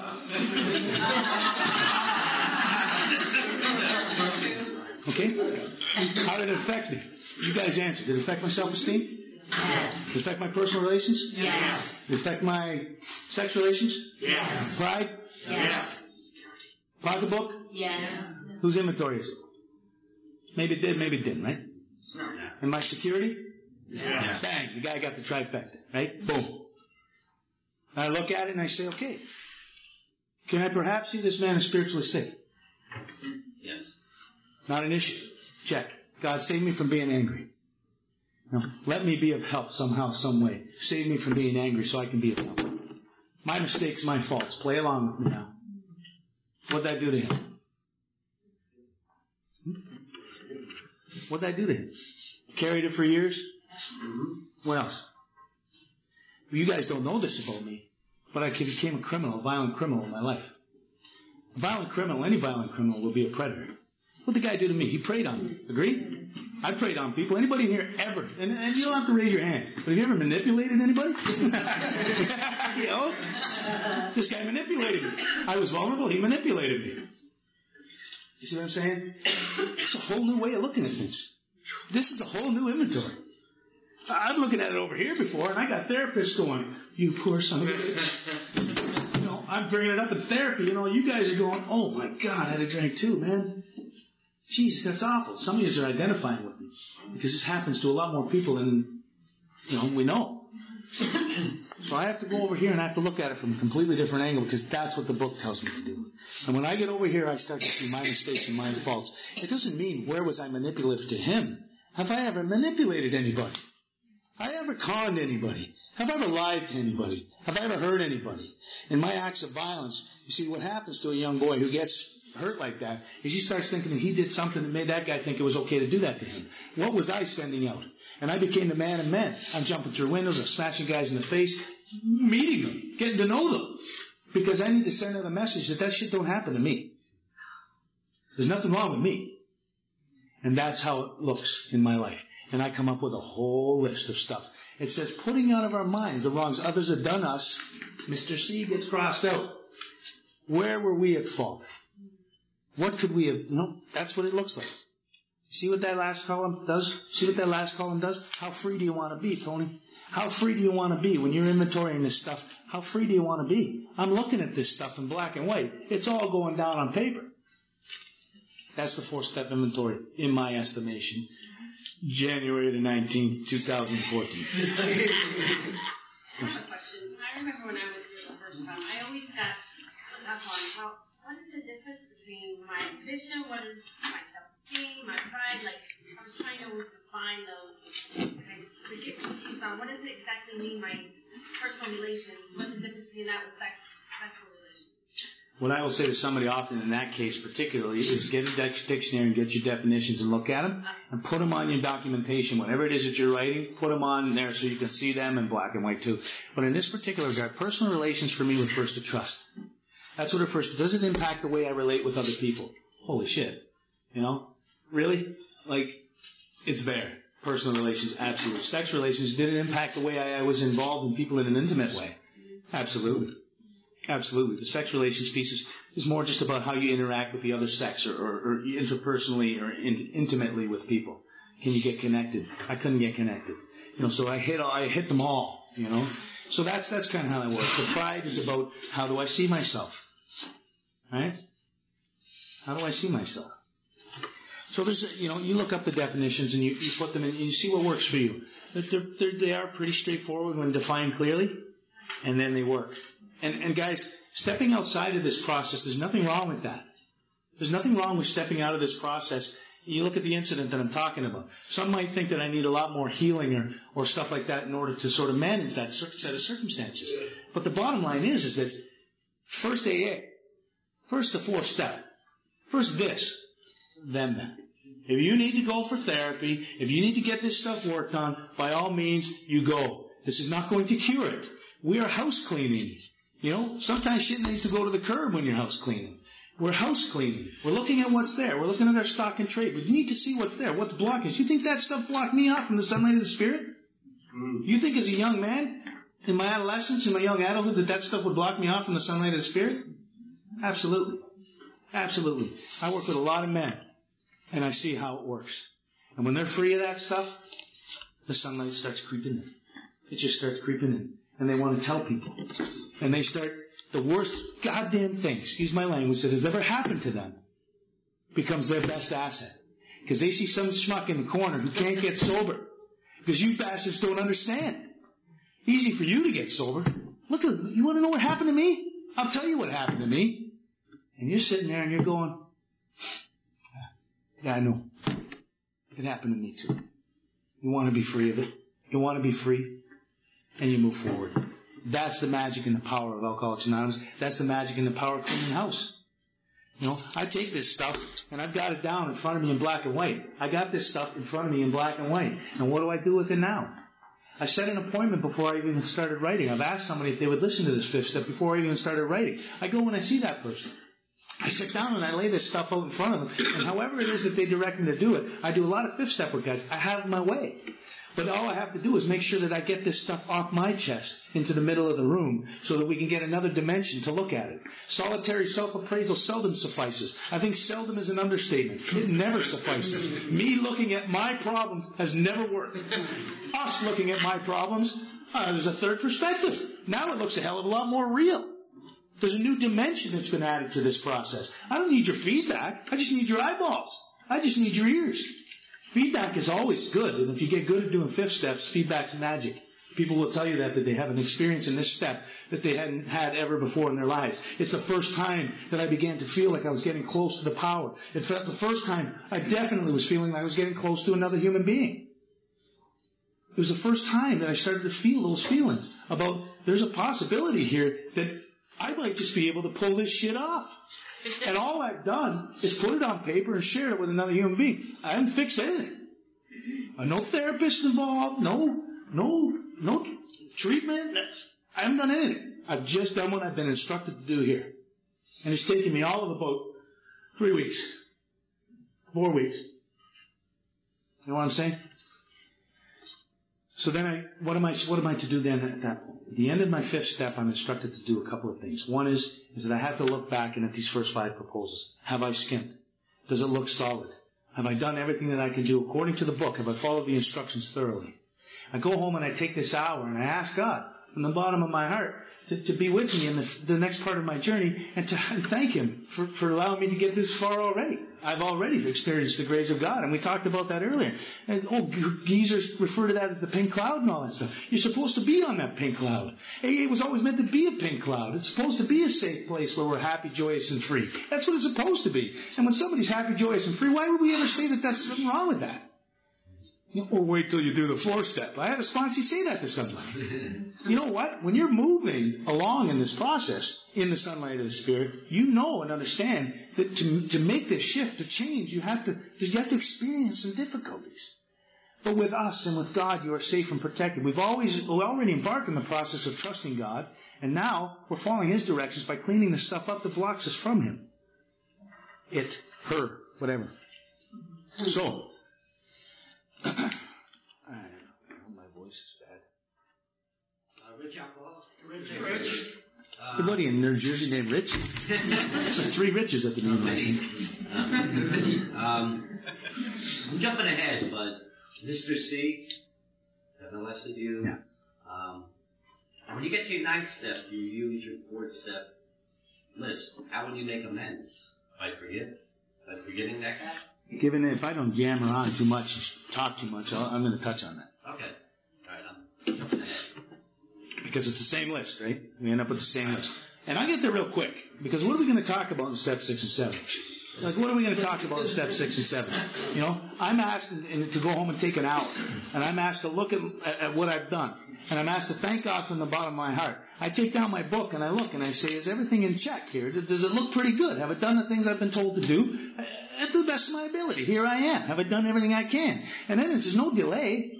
You know, the 12 and 12 says delay is dangerous, rebellion fatal. This is the step that separates the boys from the men. What's the difference between a boy and a man or a girl and a woman? One's grown up and one's not. One's mature and one's not. That's the only difference. So this is what separates. Now we're gonna take the leap. And the only way we can take the leap in step 6, it says we became willing to have God remove these defects of character. Do I want this stuff to stay with me? Do I want this stuff that I've just uncovered and discovered in my 4th step? Do I want that stuff to stay with me? Is this the kind of person that I can carry on with and be? Is this the kind of person I can develop? No. I want God. I want to be willing that stuff be removed. And all I have to do in step 7 is ask Him. God, I offer myself. No. What is it? How's it going? Huh? Greater I know. You to do with me as you will. That's the one. Me as myself, that I may better do your will. You guys, I mean, I know I said I wasn't going to return to the literature, but just for evidence sake, I want people to know and understand that it takes longer to read this than it does to do it. The directions in step 5 at the end are step 5 directions. And then I get into step 6. And it says, if we can answer to our satisfaction those questions asked about step 5, then we look at step 6. We've emphasized willingness as being indispensable. Are we now ready? Am I ready to have God remove from us all the things that we have admitted are objectionable? So I admit they're objectionable. Not what I think God thinks are objectionable. I've admitted they are objectionable. Am I willing to have them removed? Can he now take them all, every one? That's a question. Answer it. Sure. If we still cling to something we won't let go, we ask God to help us be willing. So I'm not even thinking anymore. To be honest with you, I'm just going to tell you my experience, even sitting here right now taking a step essentially with you, is I'm not even thinking anymore about what those defects are. I just know that there's a whole whack of debris there, and I'm not going to cling to anything. You know what? Take it. Because I moved to step 7, says, when I'm ready, okay, yeah, I'm ready. I'm ready. We say something like this, my Creator, I'm willing to take all of me, good and bad. Good and bad. Why good and bad? I don't know the difference between what's good and bad. I don't know what's a defect and what's an asset. I just don't. I'm willing to have you remove everything that I find objectionable. But now at this point, I'm going to take the judgment out of it for me. I can't have the judgment. It's got to be removed. It's good and bad. You take it all. I'm going to be a blank slate. Pray you now remove from me every single defect of character which causes me pain? No. Which stands in the way of my usefulness to you and my fellows. This is the first sort of information that everything we're doing here has been aimed at being a better service to him, to our fellows. And then grant me strength as I go from here to do your bidding. We've then completed step 7. It takes longer for me to read it than it does to do it. I've done step 6 and 7. There are people that will hover on that step, those 2 steps, for years. Because how's it going? Not bad. What are you up to? Working on my defects. That's what you said 6 months ago, working on you. What are you coming up with? I'm just trying to do my anger control therapy, and, that's not what it says here. It's not what it says here. We're not to work on our defects. You'll hear people say, I'm trying to be more honest. Good luck with that. I'm just saying, you ask God to remove your dishonesty, and you watch what happens. You become conscious. Because you're going to move more into the steps, following the directions, and you get a God consciousness that already sort of tweaks you when you're being a little dishonest. I was saying the other day, I was just standing out shooting shit with somebody, right? I remember Earl talking about this, Earl Hightower. And I just totally made something up. I caught a 72-inch muskie there about 3 months ago. It was like out of my mouth, and I'm like, guys, that's all bullshit. I have no idea why I said that. I wasn't even fishing 3 months ago. I guess I just need to keep in practice, in case I ever drink again. But there's these little nudges you get. You get these little nudges, right? Where your defects are bing, boom, bah. Your shortcomings are just, shortcomings, if you think about it, I think, I heard a bunch of definitions of this stuff, but if you think about a shortcoming, it's not quite there, right? So it's a departure from the ideal. If I want to live by spiritual ideals and spiritual principles, honesty, faith, hope, repentance, courage, integrity, if I want to live by those ideals, this is a place where I got the measuring sticks. The shortcomings is how far away from those ideals am I? How was my day today? When I reconcile my evening tonight, I'll look back on this day and I'll think to myself, where am I at? And my shortcomings will be obvious to me. Tomorrow maybe I could just be a little bit more honest. Tomorrow maybe I could just be a little bit more faithful. Tomorrow I could just have maybe just a little bit more integrity. And that's how this works for me in step 6 and 7. Take no place for me to hover here. There's no place. And it says now we need more action. There's no more sitting around. You don't get to sit around in 6 or 7 and hover. Working on your defects. There's no place to stick around. As soon as I've done that step 4 and step 5, I ask God to remove my defects of character and shortcomings. And then I do step 8 and 9. I got my list from when I had that last call, and a whole bunch of names come up and all kinds of shit that I'd lied and manipulated and stolen and hurt and preyed upon. And you heard me, right? It was like I got this huge list of names, and I got another. I'm going to make another list. It said we had it when we took. It's not. It still says we make a list. You can copy the one you got in before, but I tell my guy, make a list. And some other things seem to pop up. Where I stole some money from a company or something like that. They just seem to, that's what happened not that long ago either. I'm 26 years sober, and it was like, holy shit, really? I hear about this happening. I hear Charlie with the dirt bike thing when he was walking by the golf course. I hear those stories, and I think, no, I'm good. I'll be walking down the road, and I'll see someone, this is what happened. Was, how, well, you guys probably don't have a problem down here, but how windshield wipers, they freeze? Do you guys have that problem down here? Of course you do. So I see this windshield wiper up, and I thought about my working in Trident, and I remembered a theft that I had committed that I had never made amends for. That wasn't that long ago. It was a couple months ago. That's what happens. That's how it works for me. It's like, oh, really? Like, knock it off. I had memory damage in April. Couldn't you just let that one in there? I mean, I'm forgetting shit I should be remembering. Where's that coming from? Like my wife's name and stuff. Okay, so we make this list. And willingness at this point is huge. And the spiritual principle is outlined in my estimation. This is my estimation only. This isn't this is an opinion. It's not. Is brotherly love. When I approach this 8th step, it's about getting right with the world. It's about taking away all the sort of stuff inside of me that blocks me from you. Whether you're a woman or whether you're black or whether you're tall or whether you're short, whether you're old, whether you're young, whether you're in the States or you're in Canada, whether you're a Toronto Maple Leaf fan, or whether it doesn't matter. I have to drop a Ravens fan. Well, you just have to drop this stuff that's in between me and you. And my willingness to do that, I believe, in Marty Cosgrove's sober life, has been the greatest gift that I've ever received. Is that whatever distance was between me and other people is gone. It's gone. And I probably won't talk about this tonight, but I'm the godfather to several children. I have 4 daughters of my own whose friends are my friends. I have I don't know how that happened. I became the go-to guy in my family. I was the bane of their existence. I was an embarrassment. I was the guy who was in the newspaper. I was the guy they denied knowing. And I became the go-to guy. I was the guy that held on to both my parents as they slipped away into the great abyss. I was the guy that got the executorship and ran I was that guy. How does that happen? How does that happen? The 8th step is how it happens. It doesn't look like there's a link, but there's a link. Whatever it is that my old man and me, whatever it is that's in between us is gone. I'm going to be willing to have it gone, and it gets removed. It gets removed. And it's not just because I asked for it to be gone. It's because I was willing to take the actions in the 9th step. We made direct amends wherever possible.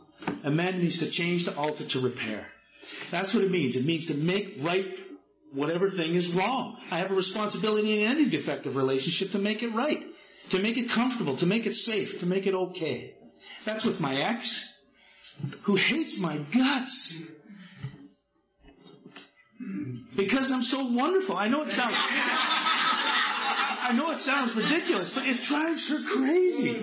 People tell her, "Oh, how did you ever let him go?" And she just wants to die. She wants to kill me. And I'm not saying that. I was thinking about it the other day. I was thinking, I said to somebody else, I said, I get along with everybody in the world pretty good. I work hard at that, and I'm very pleased with that. And if I don't, I'd like to repair that. I don't know how I'm going to get past that. She wants really badly to hate me, and she can't. Because when she sees me, she smiles, and she just can't. She said it. I hate liking you. This is the mother of my youngest child, and it's a wonderful place to be where I set about, I had this list of names. And they became prioritized. It was very important for me to sort of clean up the stuff that was closest to me. I'm going to talk about this really quickly, then we'll break it, and then I'll stop, because I want people to understand, and I'm no different than any other guy or gal that are trying to get sober here. I try to find ways around everything, and my mind is successful at doing it. It's very successful at doing it. And I can go to meetings, and I can be that sponsor, and I can be that guy that's telling you to do every single bloody thing I tell you to do. But I had middle-of-the-road recovery offered to me when I got here, and when I was in this 9-step process, I had actually taken the initiative by myself. I had a sponsor who was much more inclined. This is my second sponsor, Tom Hayes. He's passed away. That's him right here. He was much more inclined to sort of work with me through some of this later stuff, these steps, because he believed in love. He believed that Alcoholics Anonymous and my children and my family, that it was about. If you'd asked me at that time in my sobriety what Alcoholics Anonymous is all about, I'd have told you love. When I first came here, it was about not drinking. And then I was around here for a little while, and I realized, no, I'm wrong. It's all about love. And that was from this sponsor who took me through this change process, 4 through 9. And it's not unusual or silly to think, because that's what I evolved toward. I wanted to give and receive love, and this process of change, that's what it was driving me towards. I totally agreed with him. He said that's what AA was about. I agreed with him. Then I found out a few years later, it's not about that at all. It's not about not drinking. It's not about love. It's about God. And I stayed there for about 5 or 6 years, and that's what I tell people. Hey, it's all about God. Hey, it's all about God.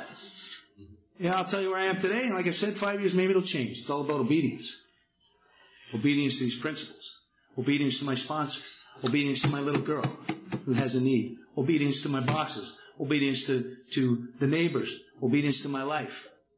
Obedience to what's in front of me. Obedience to you. That's what it's about.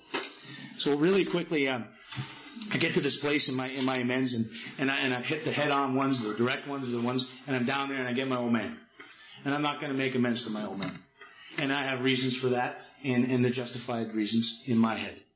I couldn't ever make it work for you, because why would anybody want to be almost sober? Why would anybody want to make almost all of their amends? That's the feedback you were giving me. I'd tell you, shut up and walk away. Mind your own business. You know, that's what I would do. And I'd go on helping people and carrying a powerful message. Now what happened was, I got this old man who was brutal. And in his own alcoholism and his own hatred of self and his own hatred of the world, he was a brutal man.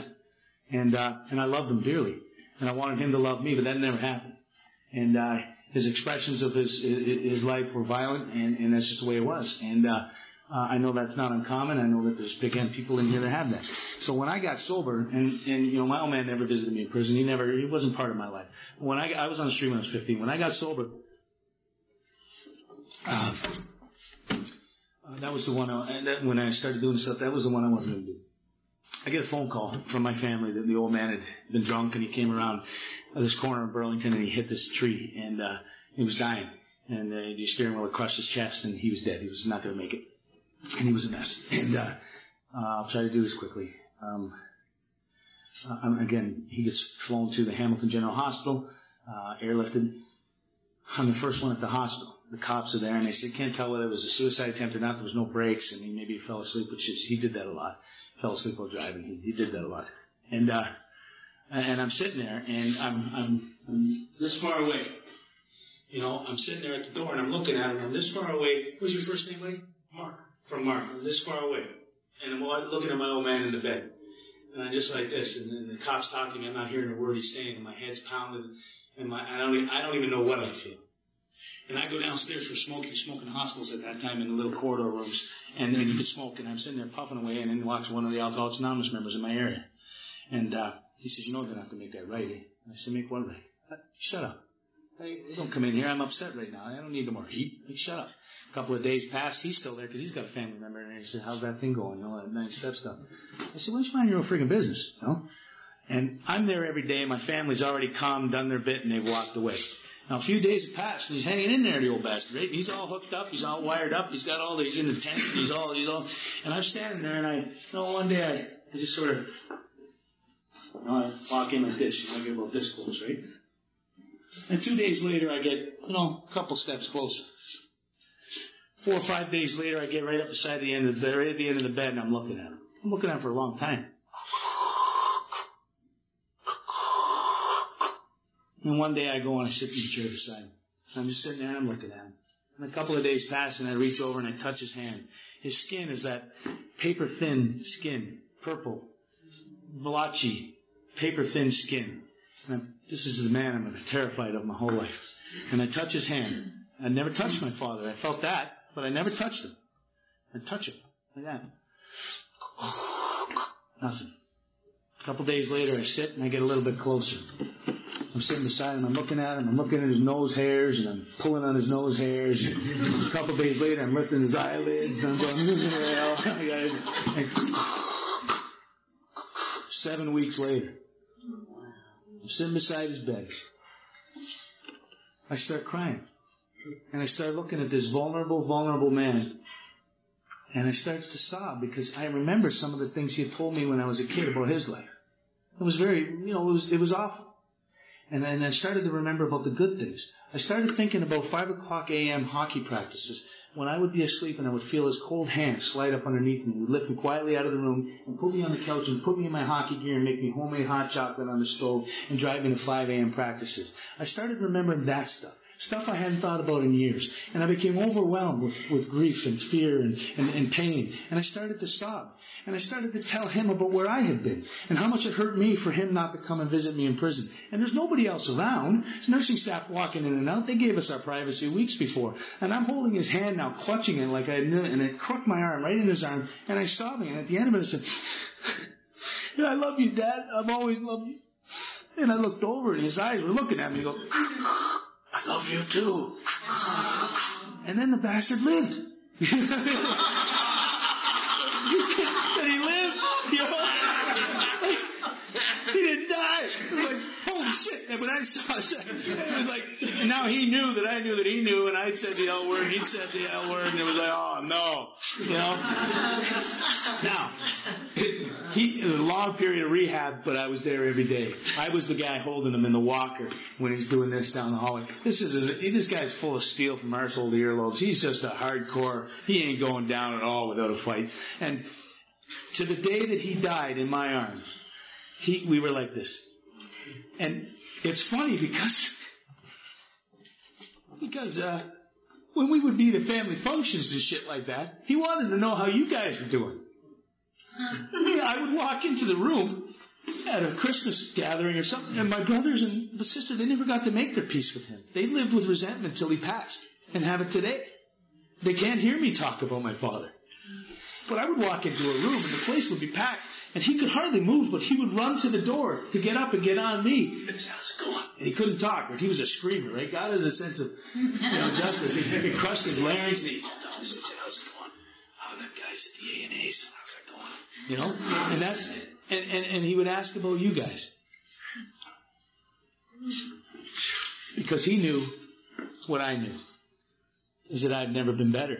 I've never been a better man than when I'm with you guys. And I'm doing what you guys asked me to do for a life that I couldn't have ever dreamed possible.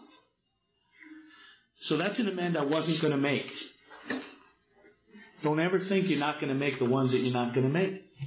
You'll be going around the corner with your grocery cart and you slam right into the son of a bitch. And you're going to have to do something about that. Thanks for letting me share. Food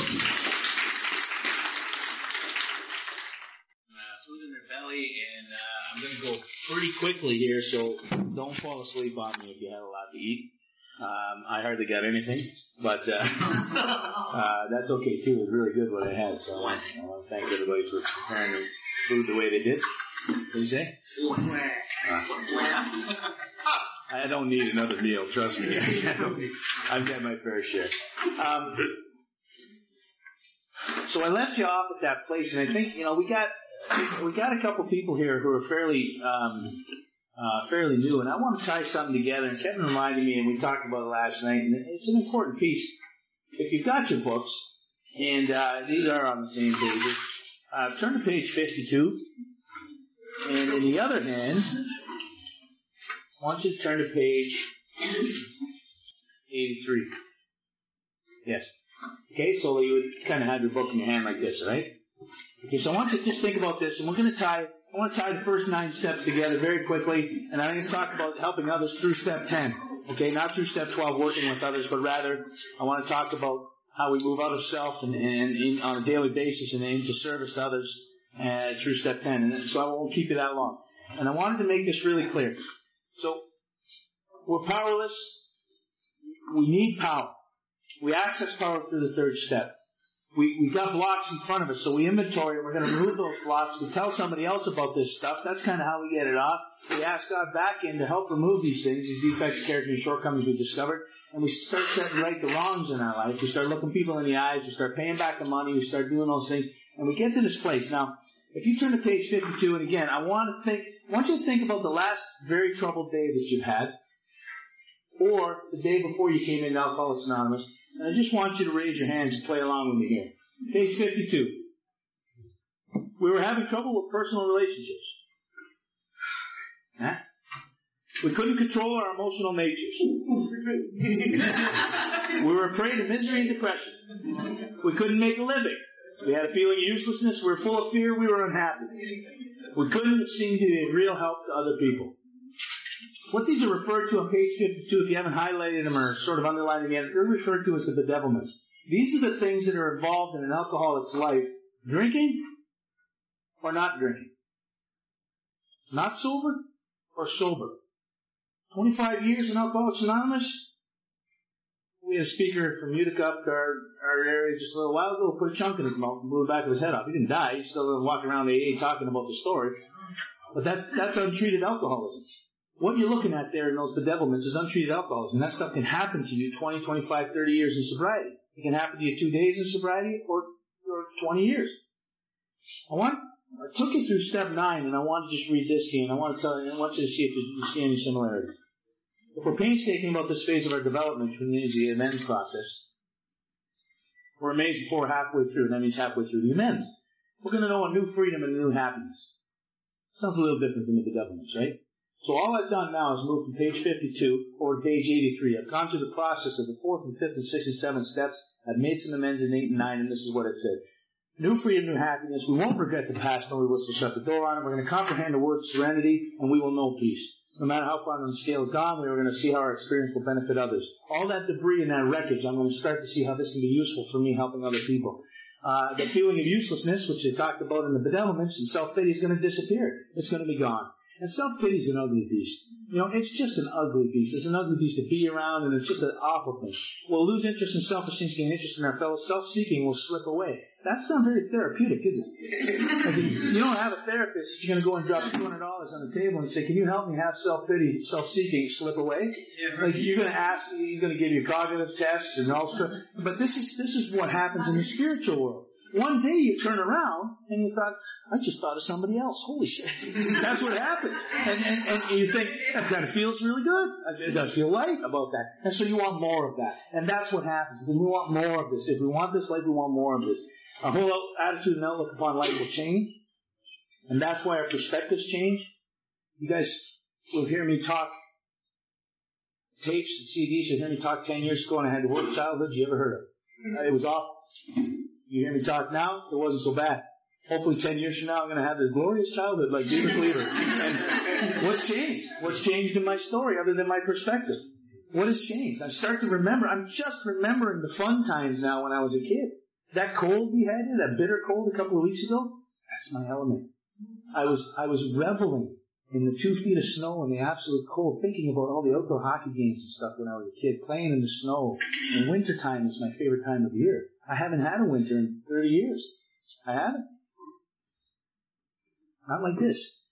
So, intuitively know how to handle situations with apples. That's because God is working in our life. That's because we now have a new director. That's because we have somebody now that's in charge, somebody else other than us. And that's why this stuff works. And I wanted to point that out because I want that for you, Tony, is that you can see the bedevilments and you can see the promises. That's what's in between them. The directions. Nothing else. That's what's in between those two things. You get from that place to that place. That's the miracle of Alcoholics Anonymous. That's the message we're meant to share. From this podium, at tables, and I got to tell you, if you're having a shitty day, and someone told you to go to AA and dump on the table that you've been lied to, that's not cool. You come to that meeting and you ask, is there anybody here who needs some help?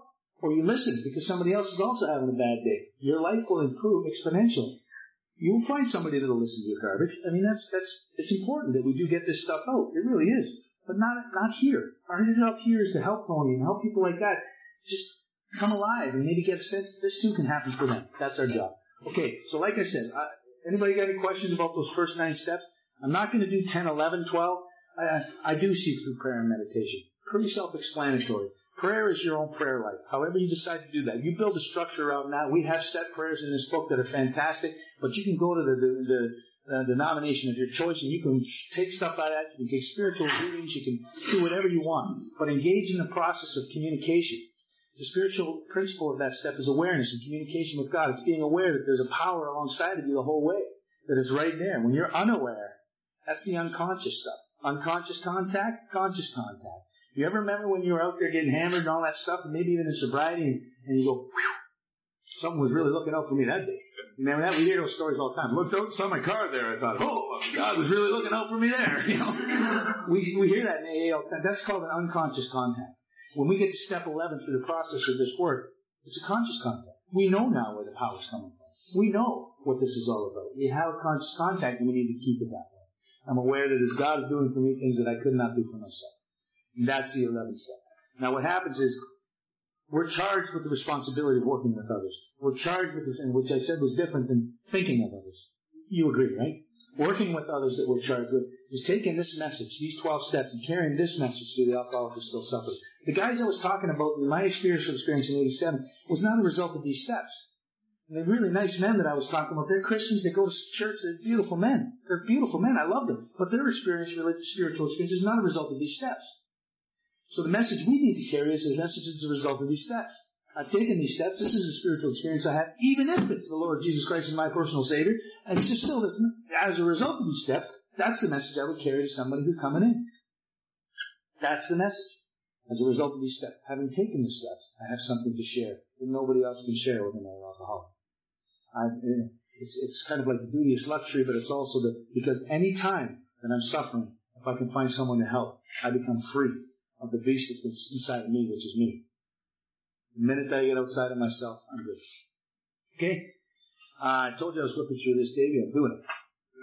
I'm doing it. Hey? Not so fast. Not so fast? Yep. The meeting's starting at what time? 6:30. Time's the 6:30 meeting start. I got 90 seconds. 5:25. You're good. Okay. It's not 5:25. 5 seconds. You have 45 minutes. Time's the meeting start. You have 45 minutes. As God is my witness, I thought the meeting started in 5 minutes. Let me backtrack here. Step 1, we...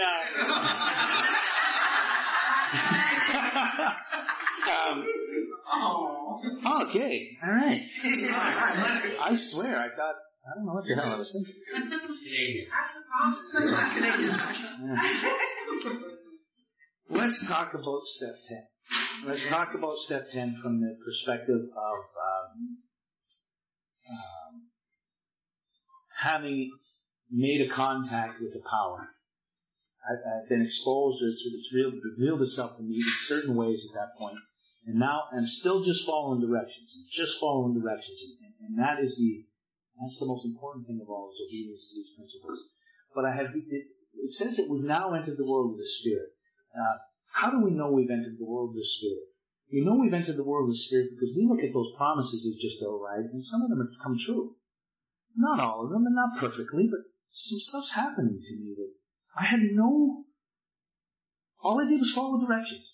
I had no input on or plan about, but something's happening to me.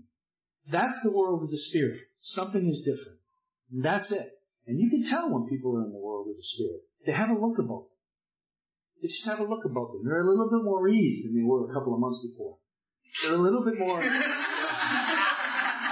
just a little more at ease, you know? It's like when there's a new guy coming in or a new gal coming in, and they got the weight of the world on their shoulders, and it's like every little thing is just another thing that's added on, and then you see they're free, you know? And their attention is turned towards others somehow. And these are all things that are really sort of strong indicators that they've entered the world of the Spirit. So we're driven into a place where the only thing left for us to do at this point. So we've been delivered, we've made amends, but we're in the process of making amends. And I'm not saying like that's the process. To me, that's the longest process in Alcoholics Anonymous, is the amends process. That's the longest one. It's the one. But it says while we're doing this, we embark on this work. We move ahead. We don't stop. We don't wait until we do all of our amends before we do this stuff. It says while we're doing this stuff, while we're engaged in this process of our recovery, this is what we do. We enter the world of the Spirit, and our next function to grow is to grow in understanding and effectiveness, which means I need to learn more. So now we are talking about understanding. Now we are talking about comprehending.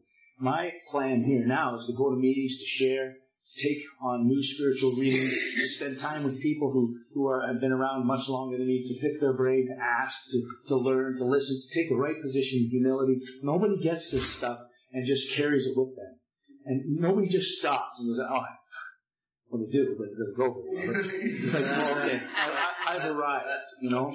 I've arrived. I gotta tell you, man, this is kind of how it works. You guys have, you guys have a man in your midst that carries a very powerful message, Chris, and he's in demand all over the country. And when he goes and all over the nation, he goes and he carries this message, and he carries it with depth and weight, and people understand, and it drives people's enthusiasm. And that's what our job is. Chris is no different than Tony. He's no different than me. You know, he's no different than Jack. He's no different. The idea is that he has sort of cultivated a way of delivering this message with confidence that people look and say, I must have what he has. And your job is to get to that place as well. And how do you do that if you don't ask? If you don't talk? If you don't experience? And you go to these guys with sobriety and ask them, what was it like? See, I know everything there is to know about being 26 years sober. Well, I have absolutely no idea what it is like to be 27 years sober. None. I know what it's like to be 3 days sober. I do. Anybody here not know what it's like to be 3 days sober? Anybody here not know what it's like to be 4 days sober? No? So this is the idea. You got to get to this place where you understand where you're at. So it brings us to step 10. The directions that we get here, and again, I want you to sort of play along with me here, because if anybody asks me, which is no one usually, but if anybody asks me, I believe the essence of all good living is tied up right here in step 10. The way I need to live my life. When they were talking about AA one day at a time, slogan one day at a time, it came out of here. It wasn't not drink one day at a time, it's living one day at a time. And this is how we live one day at a time. It says to continue to watch for selfishness, dishonesty, resentment, and fear. Where have we learned to do that? Step 4. Mark that. When they crop up, which they surely will, it doesn't say if they crop up, it says when this stuff crops up. So when we get into the bad relationship situation, or when the children get sick, or when the parents get sick, or when these things crop up, these life things, when they crop up, what does it say to do? It says we ask God at once to remove them. So you become you've evolved to a footing with this power, no matter whether you feel it or not. You're just following directions, but you've evolved to this place with this power where there's a right relation, which is He's God, you're not. And you're at this place, and all you're going to do is say, God, take this away. And if you can't do that, there's something wrong with it. Even if you don't believe, do that. We ask God at once to remove it. Please, take this away from me right now. I am in pain right now. Please take this away. Where did we learn to do that? When these 6 and 7, when these crop up, we ask them at once to remove them. We discuss them with somebody immediately. When did we learn to do that? Step 5. It says we make amends quickly if we harmed anyone. What steps? Then we resolutely turn our thoughts to someone we can be of help, someone we can help. 12. That's how long that takes to do. You are now, when I was asked to come here and talk about the 12 principles, talk about the principles of Alcoholics Anonymous, there's the principles of Alcoholics Anonymous. I didn't know whether I'd be in a like-minded group or in a group of people who were just trying to get this thing. But what I do know today is that each and every one of us can live happy, joyous, and free if that's our immediate reaction when something goes wrong, when something doesn't go my way, when I think that something should be different, or that's unfair, or that's not right. When these crop up, I immediately ask God to remove them. Immediately ask God to remove them. It's what I do. God, please take this away from me. That doesn't mean all of a sudden it's gone. There's some directions to follow. I talked to somebody once. I'm married to an alcoholic who's also an al-anon. I got kids and people all around me, more people than I ever wanted. You know, I was in solitary confinement and thought that was a shitty place to be. Now I wish I could get a break. Trying to figure out a way I could just return for 30 days. If it wasn't for the bean cake, I would go back. But I just got to talk to somebody about it. You know what just happened? Bill has I hope they endorse my bullshit, which they won't, but hope. I just need to talk about it. I'm following the direction. It cropped up. I ask God who wants to remove them. Talk to somebody who wants. I make any reparations that are necessary. If I've hurt anybody as a result of this stuff, if I spout it off, that comes off as snapping at somebody. If I've said something mean or nasty, I immediately repair it. I say, look. I wish I could have caught those words before they were leaving my hole. I'm so sorry. I didn't mean that. That's not the way I wanted that to come out. I apologize. Is there anything I can do for you? I immediately turn my attention to someone I can do help. I find something I can do for you or for somebody else. If it's right in my presence, I have a home, I have people that live there, I got a lot of cohabitants. I can go and do something for somebody else. Immediately I can do it. That's all the book tells me to do. It doesn't say, go to the detox and find another alcoholic who's also not a drug addict and share your message with him. That's not what it says. It says go help someone clean the dishes. It says go help someone do that's what it says. It says help fold the laundry. Help turn your attention to someone who can be of help. And all the while you're doing this, folding the laundry, in my head I'm going, I hate this way of life. You know, and then when I go to bed at night, I get on my knees and I thank God for a beautiful day. Because I'm free. I'm free of the beast. I'm free of the insane, most base part of me, which is self. And I take that into all of my living. And I don't understand. I can't see what's even remotely confusing about that stuff. You know, I get people who will buck against this all the time. They'll say, well, wait, and they challenge me. Wait a second, right in the heat of battle and all that kind of stuff. That's exactly when we're supposed to do this. We continue to take personal inventory. I continue to watch. I continue to be inventorying me, not the situation or you. I have to continuously look for me. Where am I selfish, dishonest, afraid? Where are these things coming from? When they crop up, God, take this stuff away from me. I can't live like this. You know? And that's how it goes. Love and tolerance of others is our code. And this is the piece, you know, and I'll sort of just talk about this for a second. Is it, I'd like to think that I'm very tolerant in Alcoholics Anonymous. When I get really sort of nutty up here at the podium and stuff, it looks like I'm very intolerant. That's not necessarily the case. I don't believe that Alcoholics Anonymous was ever meant to be all-inclusive because none of the literature I see says that. We've created a culture that that's the case. We don't want to turn anybody away unless they die or something, drink, or...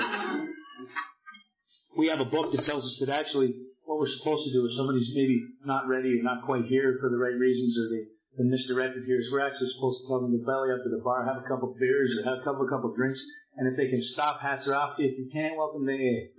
And when I say that from the front of the room, I get a lot of bad response.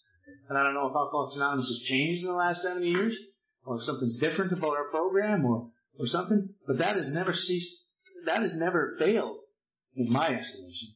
Is it spare somebody the agony of sitting in an Alcoholics Anonymous meeting when they're not alcoholics. They're not going to get anything that we're talking about anyway. None but the most desperate can swallow this unpalatable truth.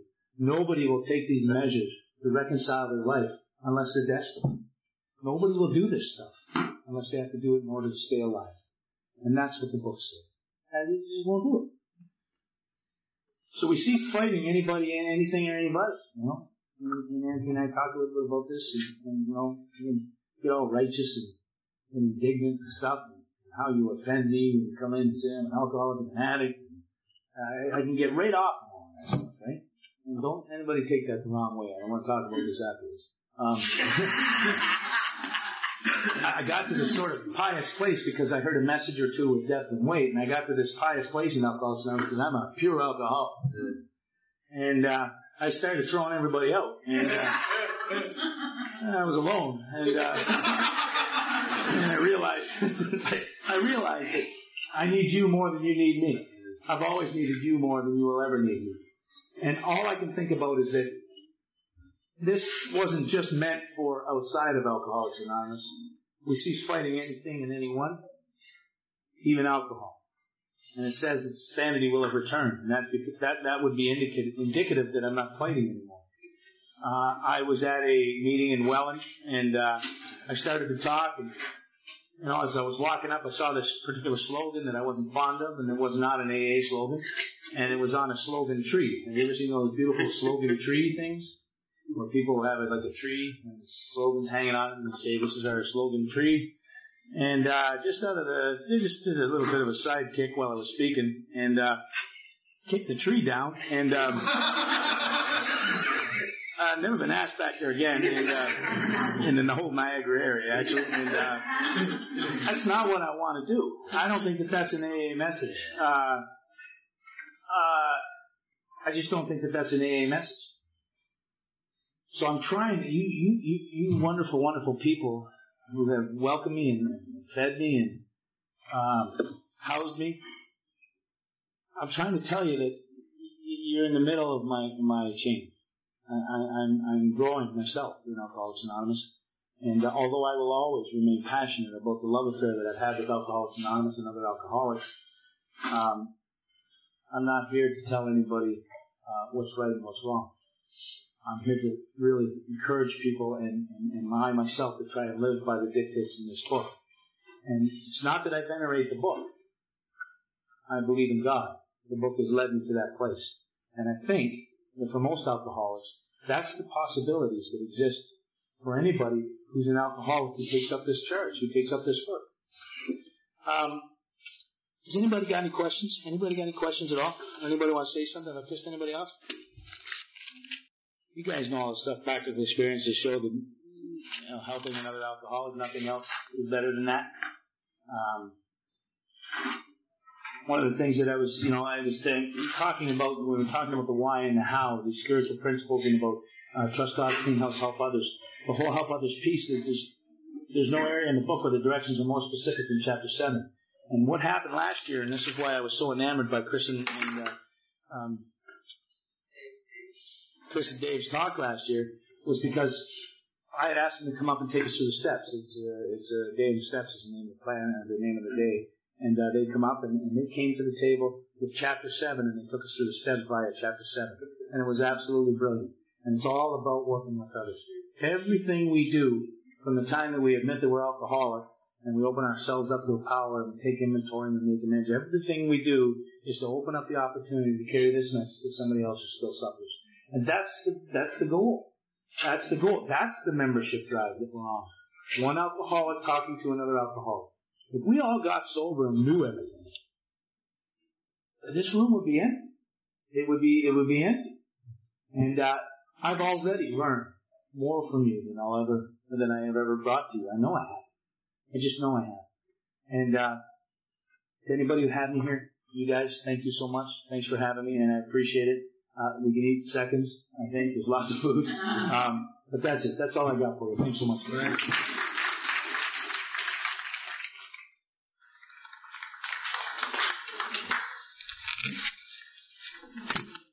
This really feels weird. I'm Marty. I'm an alcoholic. I'm Hamilton. Yeah. You seem like you know me for years.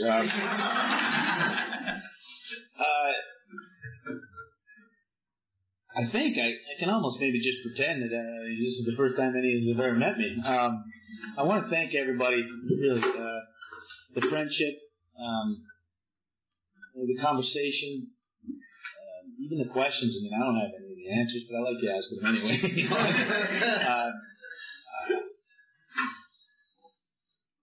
I don't know. I don't know a lot, but I'll tell you about Alcoholics Anonymous. We go anywhere and any place in a short period of time, we're home.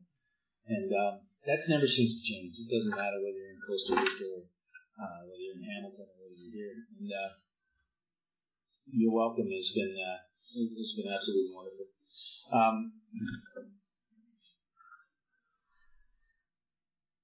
It just feels like I've been talking all day. Because I have.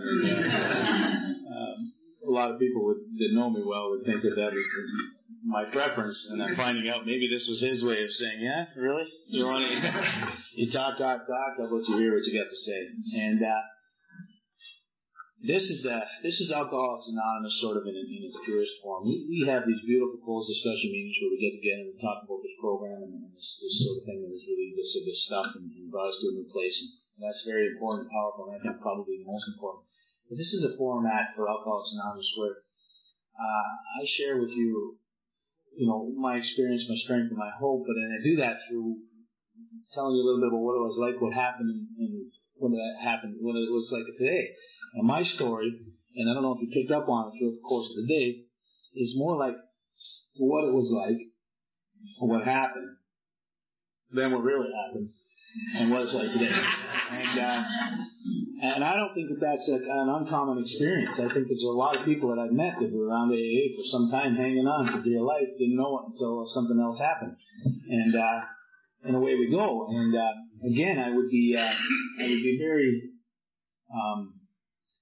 I would be ripping you off if I didn't talk to you about that transition and recovery. So I'm really not going to belabor my past. I'm not going to stay there for a long time. Although a couple of people have been really sort of making reference to the fact that it might be interesting, it's really not that interesting. There's a lot of people here that I've experienced the things I've experienced, done the things I've done. I know that, I talk about my dad, and when I think about my childhood, I come from this home that was a relatively normal home in the environment we lived in. Lots of drinking, lots of fighting, lots of scrapping. Mom was the mom that she didn't drink, she didn't touch a drop. Her dad gave her, and he was out with the boys all the time. There was lots of fighting. It was an Irish Catholic home, and so any sort of family gathering would be, a great big tussle. It started out really nice, and everybody would bring food, and it was just things like this, and ended up in a shit kicking, and somebody would get tossed out the door, and then the next week you're coming back together to make it all right again. And that was the first thing you did, was you sort of just say, I really started about last week, man, you're having a drink, and then you go on and carry on, and all would happen again. And as a child, you're witnessing this stuff. All you ever really saw, though, was you just saw this change. Kids go out and play. We would talk. Don't talk, don't trust, don't feel. We would have seen and not heard. It was like you'd go out and play. Okay, so all we would see is some sense of normalcy and then shit-faced. And something happened in between, and I was never really aware of it. And I was just raised in this environment of, my mom was a deeply loving, caring, doting mom. I told you a little bit about my dad, who was violent and alcoholic. And, again, that wasn't unusual for where I lived. It wasn't unusual in the community in which I lived. And all of us kids, we never talked about it because it was just the norm. It was almost like you would need to talk about it. So, here I am. I'm 12 and a half years old. And I implore you to think about your first drinking experience. Not the first time you tasted alcohol or had a couple sips off your uncles or anything like that kind of stuff, steal a beer or something like that. Your first drinking experience. I'm 12 years old. I'm in the basement of my parents' home. Now, I didn't know there was anything wrong with me until everything was right. I didn't know that I felt so freaking awful until I felt great.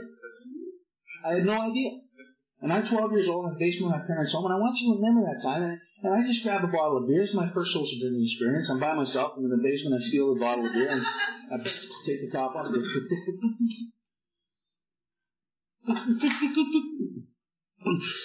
Like that. I grab the other beer. This is my social drink.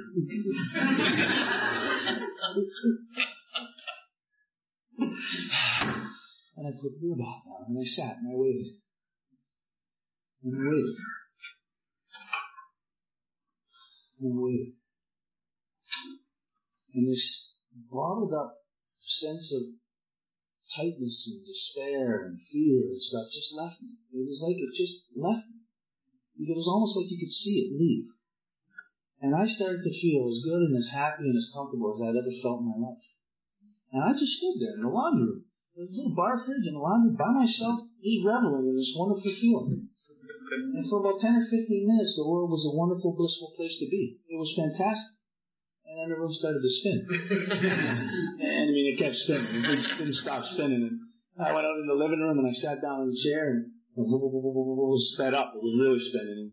And I couldn't take it anymore. I got up, I walked into the bedroom and I sat on the side of the bed. Sped up. I lied down.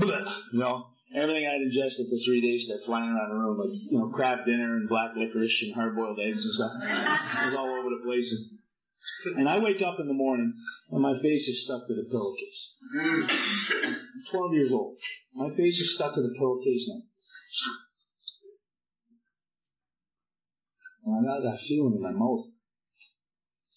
I can hardly breathe. It's so bunged up with life. And my head is going thump, thump. Thump, thump.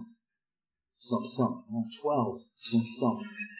And I think that's the single greatest thing that's ever happened to me in my life. And I don't know what happened to you when it's the effect produced by alcohol. It wasn't the drinking, or it wasn't anything. It was the effect produced by alcohol. I had experienced the effect produced by alcohol, and nothing would stop me from going after that. Nothing would get in my way. And even as a kid, I became almost a daily drinker. And the only way a 12, 13, or 14-year-old can do that is they're a good thief or a good liar. Would work. I'd earn a few bucks. We'd get Country Roads apple wine for $1.85 a bottle, very big Magnum, good stuff. And we would drink that stuff, and we'd be out in the bush. I was living in the Ottawa Valley in Canada, which is all about rivers and lakes and bush and stream and wildlife and fishing and rafting and Tom Sawyer shit. That was my life. Like, that's what we were doing. We were disappearing for days on end, and we were okay to do that. My family was from the bush, and we were okay to do that.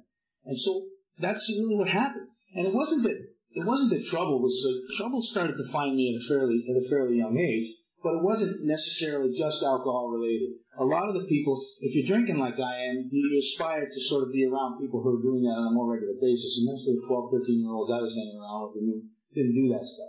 The older guys did. 16, 17-year-old guys did. So that's who I started parlaying around. We're playing hockey and we're doing this stuff. That was my childhood and my young adolescence. But at 15 years old, now we had, our family had moved to Burlington, Ontario, and back down in the Hamilton area. And at 15 years old, I was on the floor of my parents' bathroom, and I was sick. I was really sick. And I didn't know, I was bleeding, and it was awful, and I started drinking. I was drinking a lot. And I screamed out when I was over top of the toilet that I'm never, ever going to do that again. And I meant it. And I'm never, ever, ever going to do that again. I know I said it out loud, and I was screaming in agony with the pain that I was suffering from. And I meant what I said when I said it. You could have hooked me up to a lie detector test, and I would have passed easily. That I'm never, ever going to drink again. And that's the firm resolution with which I swore off over and over and over. At 3 o'clock that afternoon, I'm at Clancy's. I'm going into my 5th or 6th Caesar. If anybody doesn't know what Caesar is, vodka and Clamato juice. And I can't believe you guys never heard of Clamato juice. But anyway, and you see, I can't remember what happened that morning. I'm into my 4th, 5th, 6th drink, and I'm getting relief, and I can't even remember the pain and the suffering that morning. I can't. I'm 15 years old. At 17 years old, and this is when my story takes a little bit of a turn, and I hope that if you caught any of the passion that I was talking about today, it comes from this place. Alcoholics Anonymous was never meant to be a place where we hide in behind walls and churches and stuff and wait at the door for people to come and shake their hands. That's what we do, and it's important that we do that.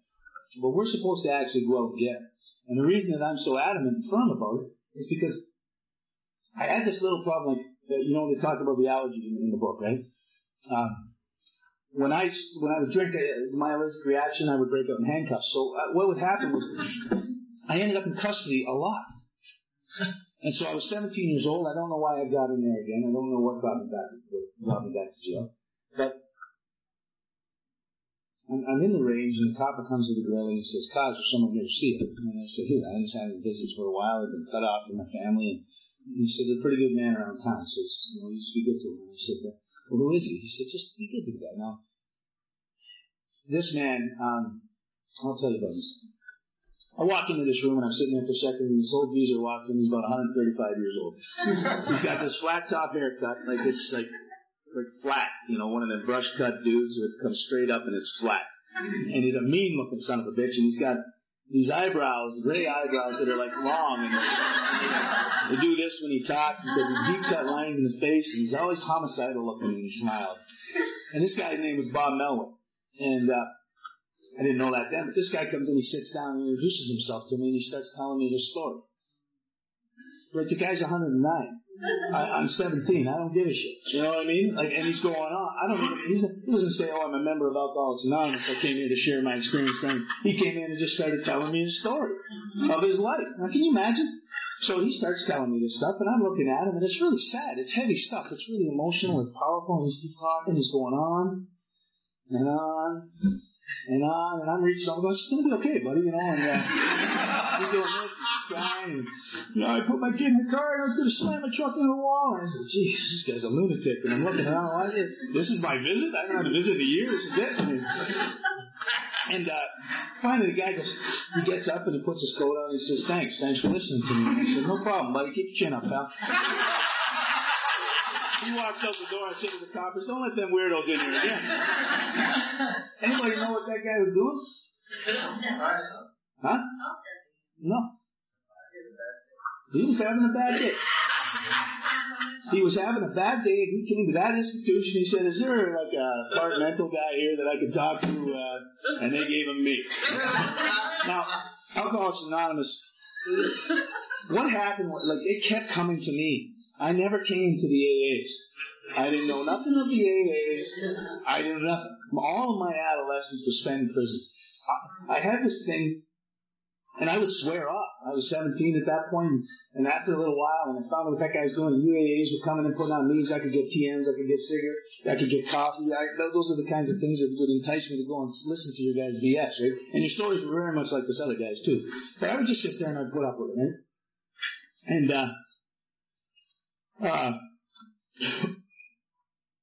I just want to, I'll just go right to the next sort of journey. So I'm 19 years old, and because of my sort of acumen for intelligence, I suppose, I ended up in a federal penitentiary at 19. And so I was really sort of, I was graduating well through the system and becoming increasingly educated. On a serious note, a very serious note, because I want people to understand that I'm 19. I wouldn't hurt a fly. Wouldn't hurt a fly at 49. I wouldn't hurt a fly at 19. But my life was washed over with violence. And Kevin asked me on the way down about some of those things. And, my first day, very next morning, my first day in Millhaven Federal Prison in Canada, which is our supermax institution, a man was stabbed in the head with a fork and landed on my feet. And everybody from the range, all the coppers from the range would come out and just put a gun in my face. And I was up against the wall. And I was stone cold sober. And I got nothing. I was 19 years old. Now, I had already been on my own for the last 3 or 4 years, but I was terrified. And you see, I come from that place where you don't show. Your insides don't match your outsides. They never did. And I got inside, I'm insanely fearful. And outside, I'm hips looking cool. And kicking my feet. And nothing matched inside of me. I was a walking dichotomy. My insides never matched my outsides. And that was not drinking. It wasn't just about, I was a mesh inside. My life had been contrived of my own willfulness at every problem I ever had. And this was the result. 19 years old and I'm doing this bit. And I'm doing okay. And a couple of years pass inside of this institution. I'm drinking record albums and Lysol, and I'm drinking all kinds of perfumes, and I'm drinking anything I can get my hand on. We're making concoctions and brews and all that kind of stuff. I'm getting paroled and pastored and brought back, and it's just a mess. And I'm an alcoholic. I suffer from a problem, and it's a significant problem. That problem is when I start drinking, I can't stop. And that's a bad problem. It's one of the worst problems I can think of for anybody who likes drinking. When I have a drink, I can't stop. That's a bad problem. What's a good solution for that problem? Don't have a drink. Right? Don't take the first one. Every single time I took that first drink, I was stone cold sober. Every time. 100% of the time I made the most insane decision of my entire life when I was stone cold sober. I hadn't had a drink for a couple of days, couple of weeks, couple of months. So I'm sitting down below. I hadn't had a drink in a couple of days, couple of weeks. I'm in the workout pit and there was this guy, and Alcoholics Anonymous keeps coming to me. I'm not looking for it. I'm not looking for it. As this guy, I'm just working out, and I look over and through the doorway of this institution. This guy sort of walks by. He just sort of flutters by. Very light. He's walking around light, flutter. And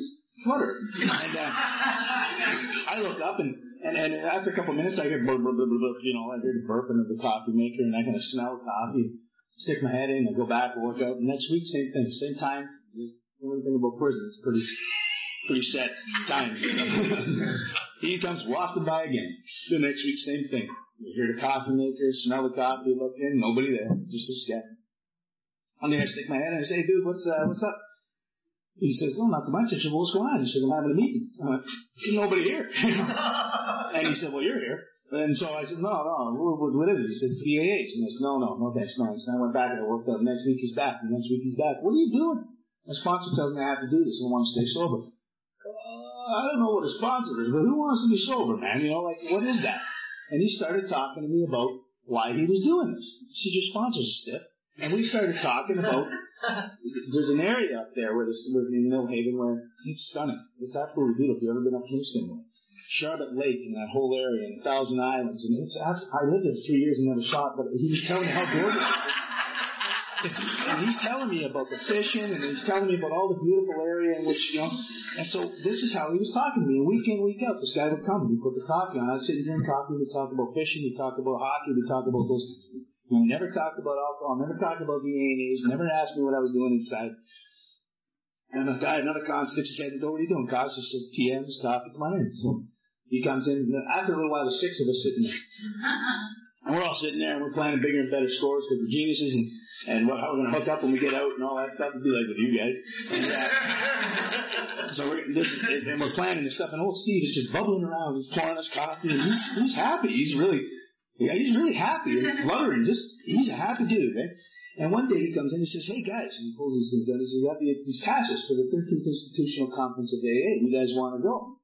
I said, "No, what is it?" And he said, "Well, it's a conference. A bunch of alcoholics get together, they share their stories." I said, "No, thanks, man. It's pretty lame." He said, "Well, there's a roast beef dinner and a dance." Whoa, wait, so what?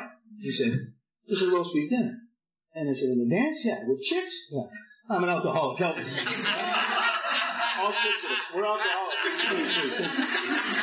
So we're pretty excited, right? This is a pretty exciting time, right? We're going to go to the A&A conference, and we're all like pumped, right? This is really exciting, and there's a roast beef dinner and a dance.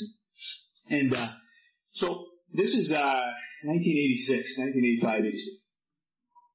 So we rock and roll, and I if you've ever been in an institution, thanks for sharing. It's nice to know that there's a few people that are familiar with what I'm talking about.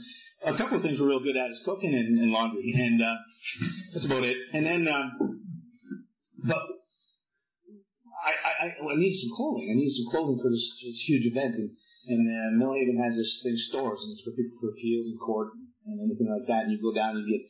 I got these beautiful gray slacks with a nice pink press on with this beautiful press and the sparkling. It's just white shirt was blinding to look at. It was so white. I mean, we're good at laundry. I got this blue tie, went like this, and I got a navy blue jacket. It had the round navy buttons on it, those gold navy buttons.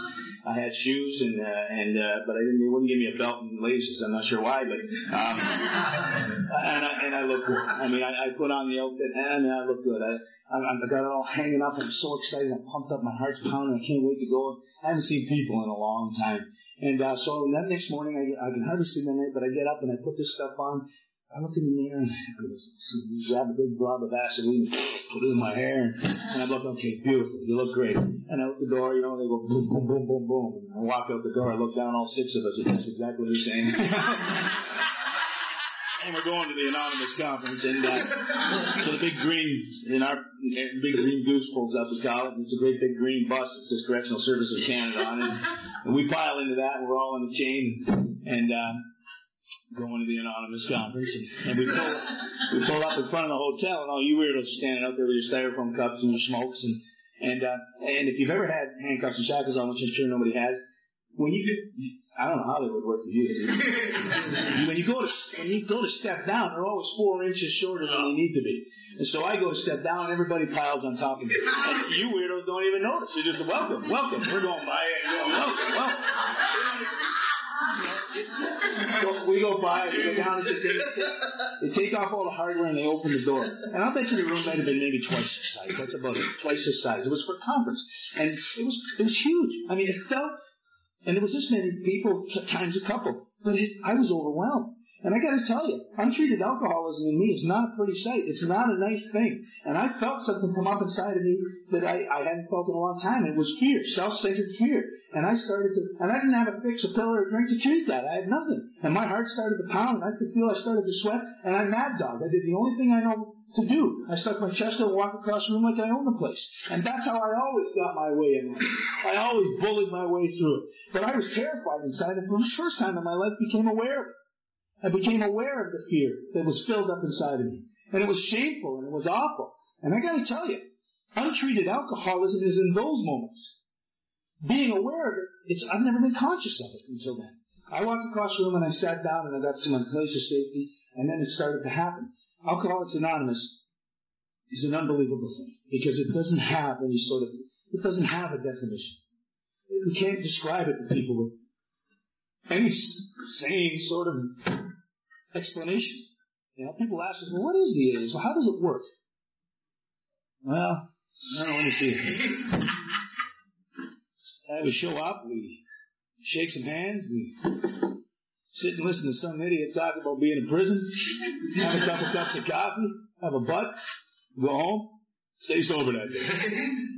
It doesn't make any sense to anybody else. But when we say it, we know what that means, right? We really know what that means. So this guy who's chairing the meeting, his name is Keith Punt. Keith gets up and he's chairing the meeting, and he's actually from this area. And Keith says, is there anybody out there who's out on a day parole pass? Could you please stand up? And about 12, 15 people stood up, and all you weirdos clapped. Oh, yeah, that's nice. Little jailbirds, that's nice. Yeah. And then he said, is there anybody out there who's ever done time? Could you please stand up? And the whole place stood up. And you could have heard a pin drop. Because it was just like this recognition that we were all together. And I'm standing there, and I don't know what's going on, but this young girl screams out with joy, and everybody just sort of collapsed in tears and in each other's arms, laughing and making weird noises that I hadn't heard in a long time. Joy.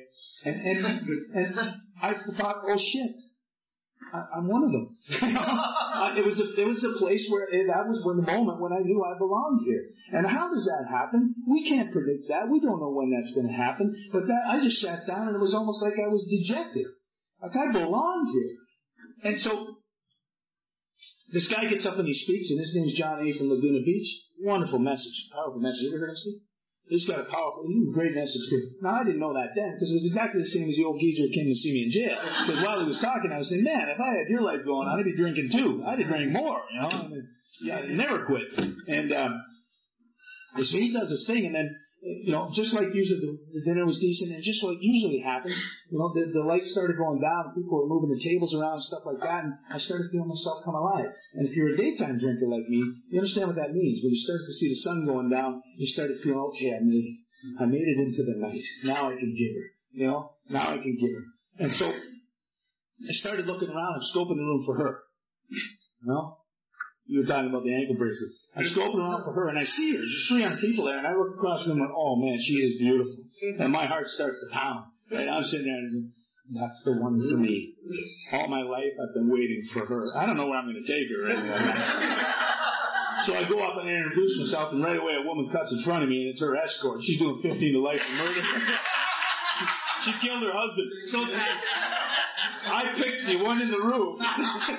We can do that shit. It's magic. We can. And imagine them looking at me. I mean, we can pick the sickest one in the room. Like, we had this in Native Philly. That's why when you're telling the bracelet story, I was laughing. Oh, jeez. Anyhow. So, again, sitting there like a nervous wreck. This stuff is happening. It's all overwhelming for me. And I'm having all of these experiences, and some of them good and some of them not so good. And then old Steve flutters up behind me. He just sort of just flutters up behind me. He puts his hands on my shoulders, starts rubbing my shoulders. He's excited. He's really happy to be there. And we do that sometimes, and you guys are wondering what's wrong with us. So I'm sitting there, and I was a little uncomfortable with him touching me. And I said, you know, back up there, champ. And he says, so what did you think? How'd it go? And he said, how was the dinner? I said, that was all right. And he says, are you ready to go? And I said, go where? And he says, we got to go back to the institution. I said, what about the chicks? What about the dance? He says, I lied. So the short and the long of it is really what happened was I had my first untreated resentment, and I was pissed, and I couldn't wait for that guy to come back the next week. By the time he got back there, now what had happened though is that I had those experiences while I was sitting there. I was highly conscious of them all. I wasn't really connected to the other guys that came there with me, but I was connected to this Steve guy. And I could recognize that. I recognized there was something different between him and I and me and them. I could just see that there's something happened when I got sucked into that vortex or that vacuum there when everybody stood up, that I actually belonged there. The guys that I came there with, they were doing exactly what they came there to do. You know, they were outside getting stuff, scoring. They were doing what they needed to do. I was actually in with you. And then just, when I get back to the institution, I started thinking about the steps that were on the wall in the room where he used to come in and put the coffee on. I started thinking about what you guys were talking about. And I looked at that first step and I thought, you know what? That shit happens when I drink. I get that first step. That stuff does happen to me when I drink. Drinking is not good for me. I'm not sure about what that second step means. That third step sounds ridiculous. Fourth step, I'm not writing anything down. Fifth step, who would ever tell anybody anything? 6 and 7 is bizarre. 8 and 9, I'm not giving back the money. 10, I just looked and said, don't get it. 11 and 12, I don't know anything about this power, so we need not engage. And step 12, I could tell people they could have what I have. They just did what I did. And I went around the institution and did exactly that. I can't drink. I would lay at night and I would do an inventory in my head. I would lay at night and think about all the horrific things that I had done to people and all the horrific things that had been done to me. And I would wonder why I didn't feel good when I would get up the next morning. But I would go around the institution and tell people, you shouldn't even try to say anything, man. It's pretty good. I'm feeling pretty good. Now, that didn't get me sane or sober, but it got me a parole. That's what it got. You within a real short period of time, my CEO noticed something had happened to me. And something had happened to me. I didn't know something had happened to me, but something had happened to me. You know, and we were talking about it. And so what ends up happening is, I get paroled to this halfway house in Hamilton. And if you've ever been in this kind of trouble or anything like that, and I know that this alcohol is my master, it's my problem. That's bad things happen when I drink. I am not going to drink anymore. That's it. And that plan lasted for 9 days. And on the 9th day, I started thinking to myself, yeah, you laugh right away. I started thinking to myself, like, that's always a real good plan, right? So I started thinking to myself, when I went into prison, my buddies, since I've been in there, most of them are, they got those, what do you call them? You get up in the morning with a lunchbox? Jobs. They got those job things.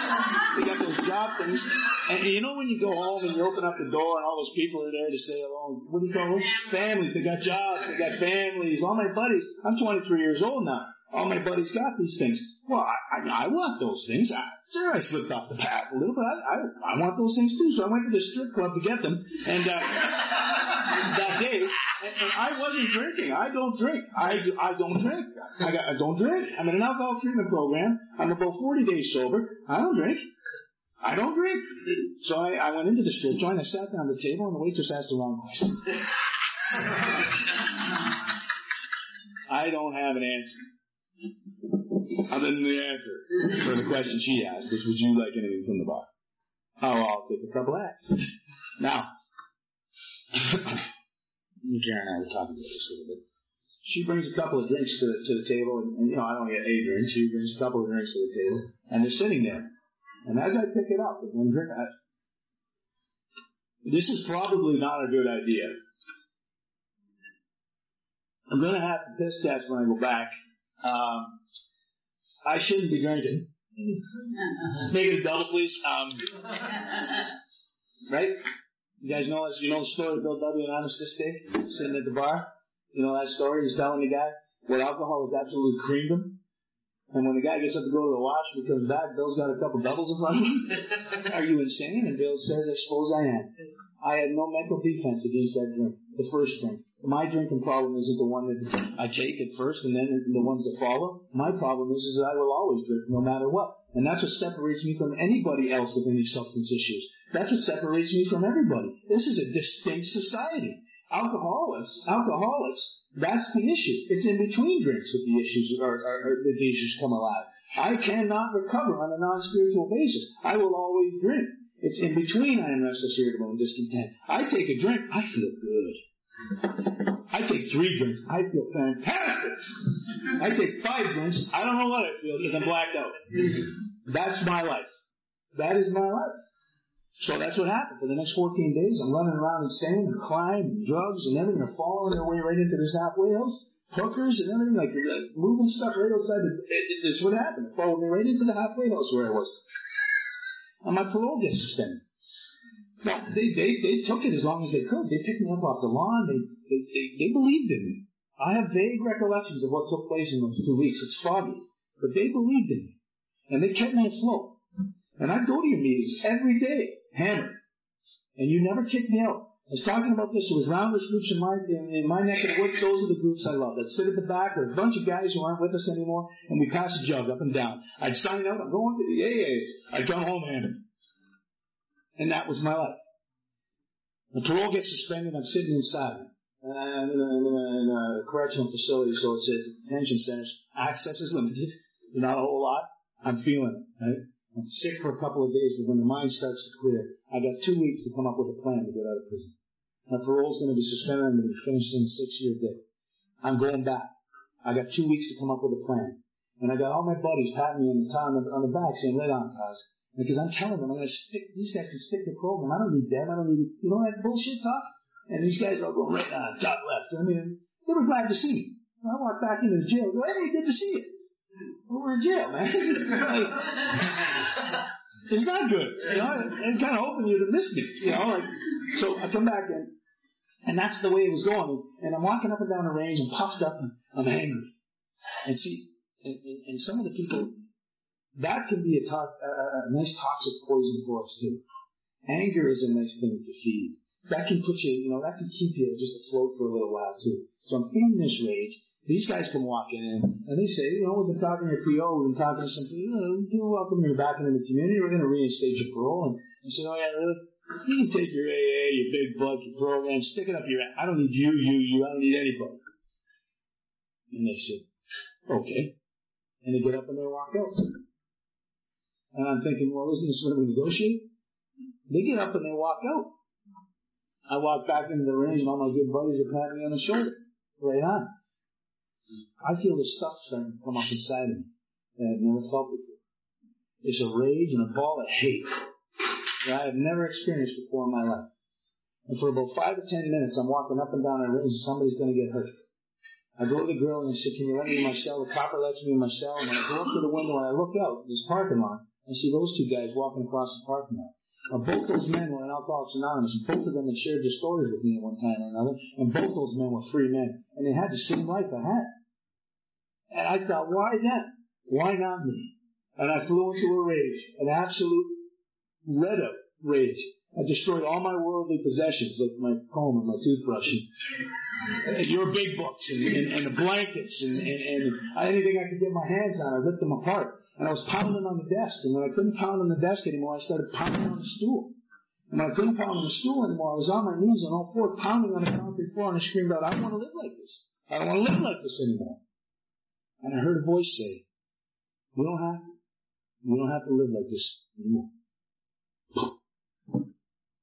July 16th, 1987. Now, I don't have any illusions about what happened to me in that jail cell. When I stood up, there was no weight on me. I could have floated right up to the ceiling. I looked out the door, and all the guys were sitting there watching what was going on because they heard me screaming like a lunatic. And they're calling me a bug and all that stuff. And I asked them to go to the man, and the man came in and let me out. I said to him, I need those guys back here. I need those guys to come back. He says, they're not coming back. Just sit there. I said, please call them. 15 minutes later, those guys were back, and 15 minutes later, I was on his couch, back at the halfway house. And I was sitting there with my head down and my tail between my legs. And I knew I was done. I had absolutely undeniably surrendered. I felt the power and the presence of God that let me know that all was well and all would be well. And I was there. I was in that place. And that's minutes after that incident. And then I'm sitting there, and it's kind of like Harry Teagle talks about the restorative power of the ego. Let me tell you what can interfere with that. I'm sitting in this guy's office, and I'm done. I'm finished. And this big, arrogant Scottish guy sticks his head in the door, puts his arms up in the door like this, and he says, I'm your effing sponsor, son. And I said, pardon? And my tail started coming up between my legs. And my head started. Half an hour later. And I looked up and said, pardon? He said, I'm your effing sponsor. I said, whoa. I know I've only been around AA for a little while and drunk for most of it, but don't people get to ask somebody to be their sponsor? He says, you're too effing stupid. Now my feelings were hurt, right? And inside my mind is, you arrogant Scottish, and out of my mouth came, okay. In my mind, it was going crazy, but I could feel the ego rebuilding right away. I was in my most darkest, desperate hour. I would have done anything. I'm talking about half hour later. So I don't have a hard time with new guys bucking the system. When I leave at home for a night, or 2 nights, or 3 days, I don't have a hard time. I know how the mind's going to get back on trapping it. I get it, So this guy says that to me. He says, we're going to go to meetings every day for the rest of your life. I said, hey, hang on there, boy. Hang on. This is in my head. I said, I was going to get a family and shit before I got interrupted, I got plans. And he said, we're going to meetings every day. And out of my mouth came, okay. And for the next 5 years, I was in that guy's back pocket. And if you were here today, you heard my message. I had a 1 to 12 program for 14 years. And for those first 5 years that I was in his back pocket, I went to meetings every single day because I had nothing else to do.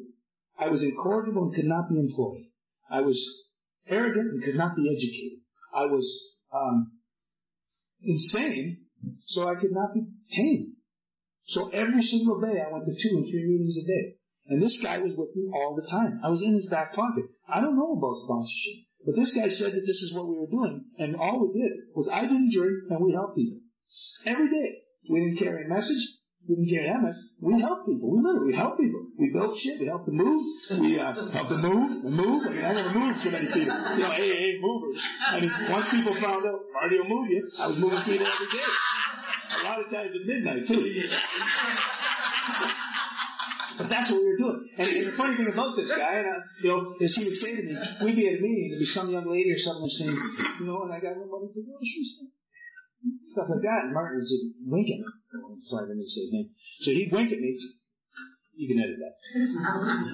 So he would wink at me, and that night we'd go to a Sobeys or an all-nighter somewhere, and we'd grab groceries, and we'd go up to put them on the team, and we'd hide in the bushes. Now, if you did that now, they'd charge you, take you to prison, freak the ladies out. But that's what we were doing. And we'd be behind the bushes like two little kids just giggling. And he'd say, no, you can't tell anybody this, son. And I said, okay. He said, no, you tell somebody it's going to wreck it. And I said, well, okay. And the next day I'd go to a meeting and everybody in the city would know. So my point in that is, no matter what your sponsor says to do it. Even if they don't. Obedience. Remember I said earlier, obedience is the issue. I wouldn't tell anybody. And the fact of the matter was, it didn't matter. I was just charged with this sort of ongoing effort to just do what I was instructed to do. And I went to meetings all the time. And this was the two-step program that I had in my life. Now, in the meantime, I've engaged in relationships, and some of them effective, some of them not so effective. Some of them with much more responsibility incurred, some of them not. This particular man, and we had a lot of adventures, and I'm sure that Kevin would love me to start ripping into some of those, but we had a lot of adventures in our sobriety because just like two guys who were unemployable and running around like nutcases, we got into a lot of trouble in AA and out of it. And we didn't know better. We didn't know better. And we didn't have, and I don't care, because I got to tell you, I just got a sidebar issue here now. He absolutely resents the fact that I talk about this openly.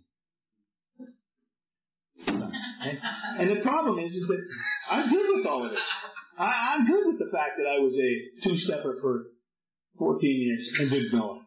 I know I did everything in my heart to help people. I know this stuff. And I know that at some point, somehow, some way, I touched the lives of people. I sponsored 20 guys with 2 steps. I did 2 steps, step and a half. I know nothing about unmanageability. I didn't drink and I helped people. And you and me will start a moving company. And, not drink. And go to conferences. And I'm speaking all over the place. I'm loving AA. And I'm loving the people in it. And you're my people. And I talked about the family and my father and all that kind of stuff earlier. I won't get back into that. But what ends up happening is that 5 years sober, this guy drives up to my house and he says, you got a love and tolerance for people that I can't even. I told you about the 18-month 4-step piece. Now I'm sitting there, I've done my 5th step, and I'm sitting there for another 3.5 years doing nothing. Like there's nothing. And just going to meetings and whatever. So now I got a 1, 4, and 5, and 12, right? So here I am. I'm sitting in this Never Land. He drives up to my house to tell me because I really, really like people. And I'm involved in the community. And my life has sort of been funneled into helping others in a different way, in a professional way. My education and those things are supporting my life that I really care about people. Didn't know it, but I found out that it's my strong suit. I had no idea. So now I'm starting to do it in a different way. Hey, you got a love and tolerance for people I can aspire to. I hate all people equally. That's his message to me, my sponsor. I hate them all.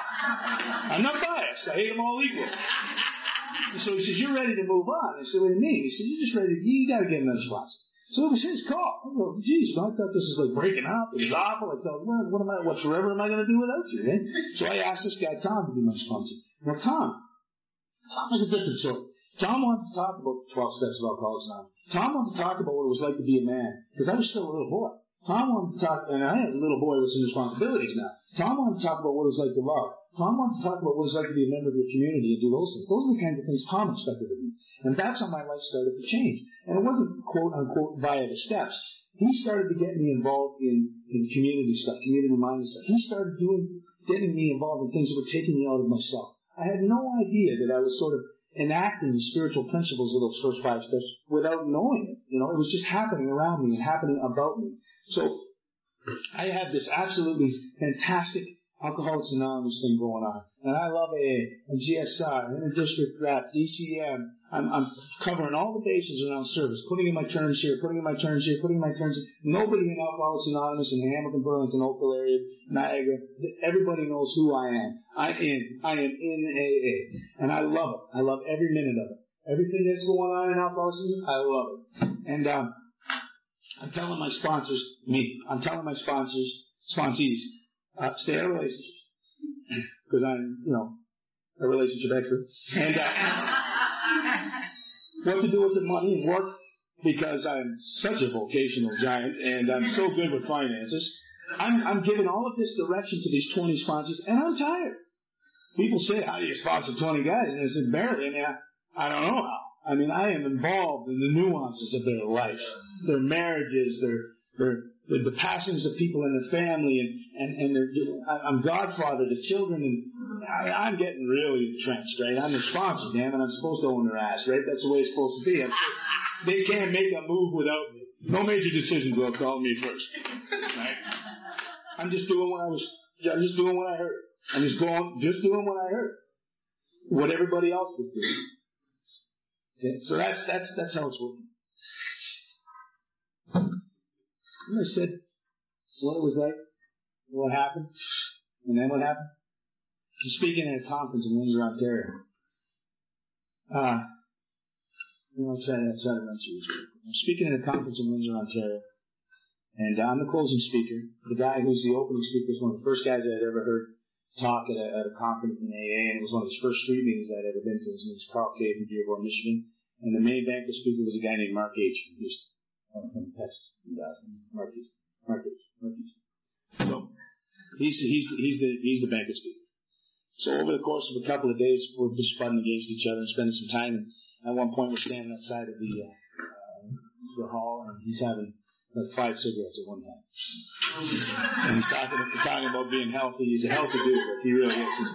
He's a giant. If you think of James Coburn, and think of the features, and he's got a big barrel chest, and he's pumped. All he did was pump iron. He was physical fitness. He was great, but it was the smoking. So I'm standing there, and I'm having a buddy. He's having 5, and we're shooting the shit. And he says, I'm telling him about my great AA. I'm telling him about what a great sober guy I am, and how I love AA, and how there's probably nothing left for me in AA to discover. And that must have been the cue that he picked up on. And as I was blowing my own horn, he said to me, he says, can I tell you something? And I said, well, if you must. And he said, you're asleep dreaming, you're awake. And I know that there's like-minded people in here who've heard that saying before. He said, there's a level of Alcoholics Anonymous that you haven't even experienced. And I was offended. I was deeply offended. And I told him,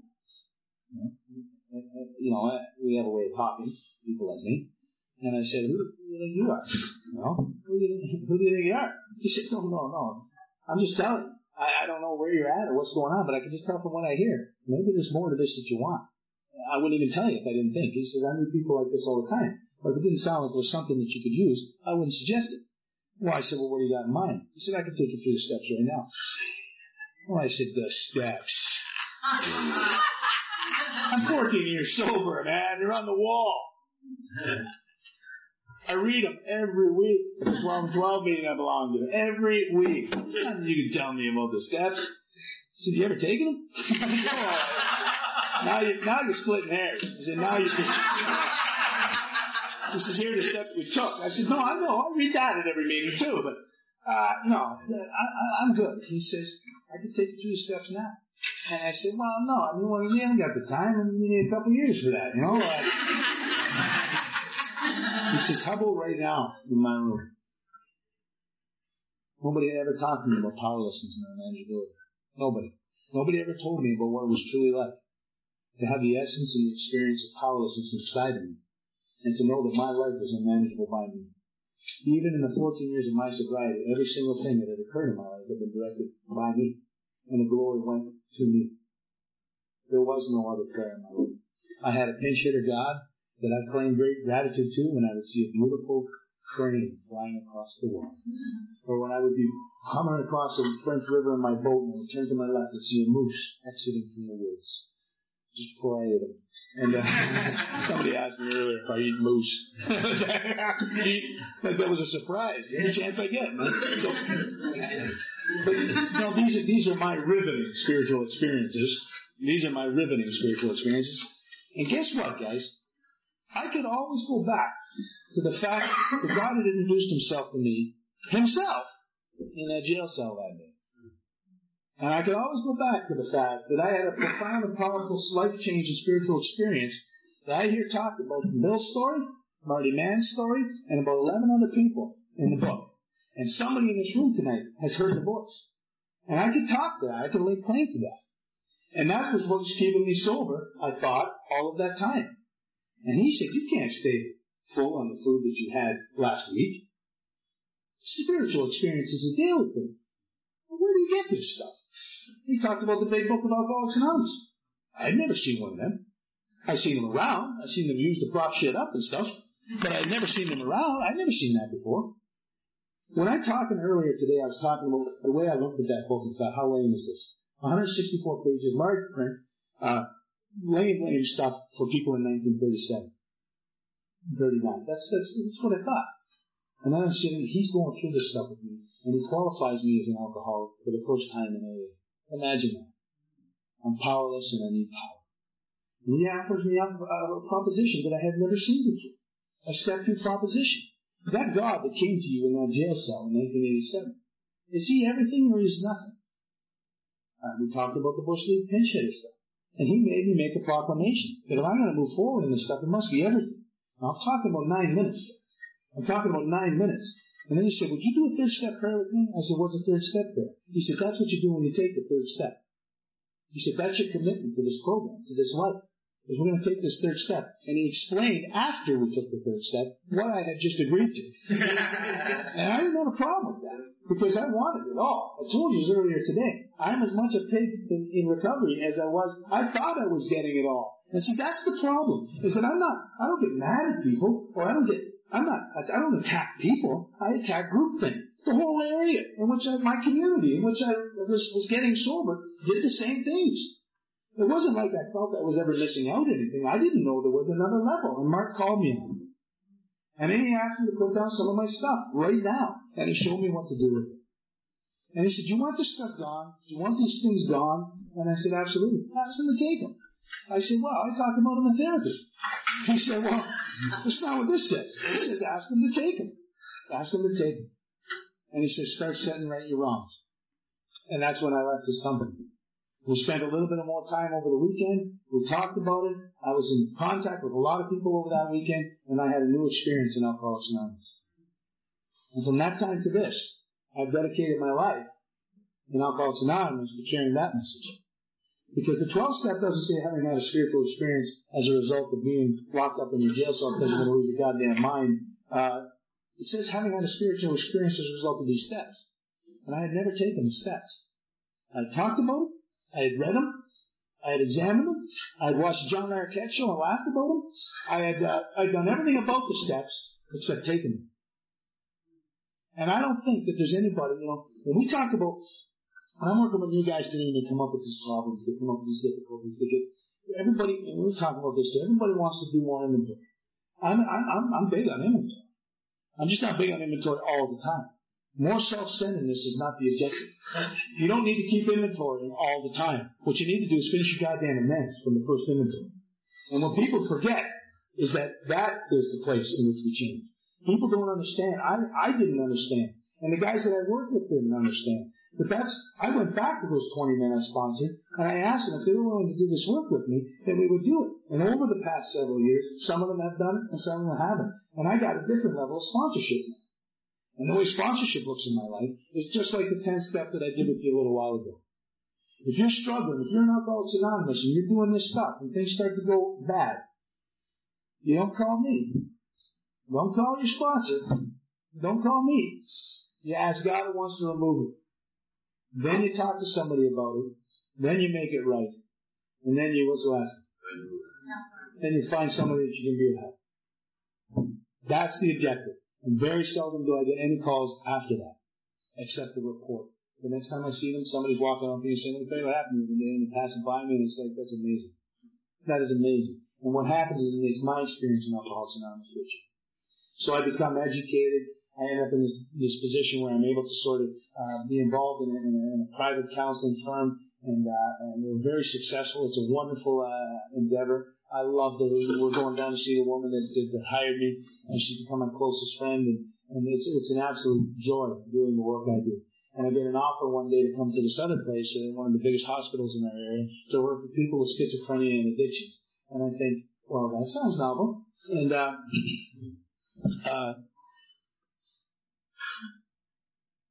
can you imagine, like, having delusions about delusions about delusions? Like, it's an amazing thing. And so I just want to quickly just say to people, like, the reason I hang this out here is because this is not the same guy that was in that prison cell.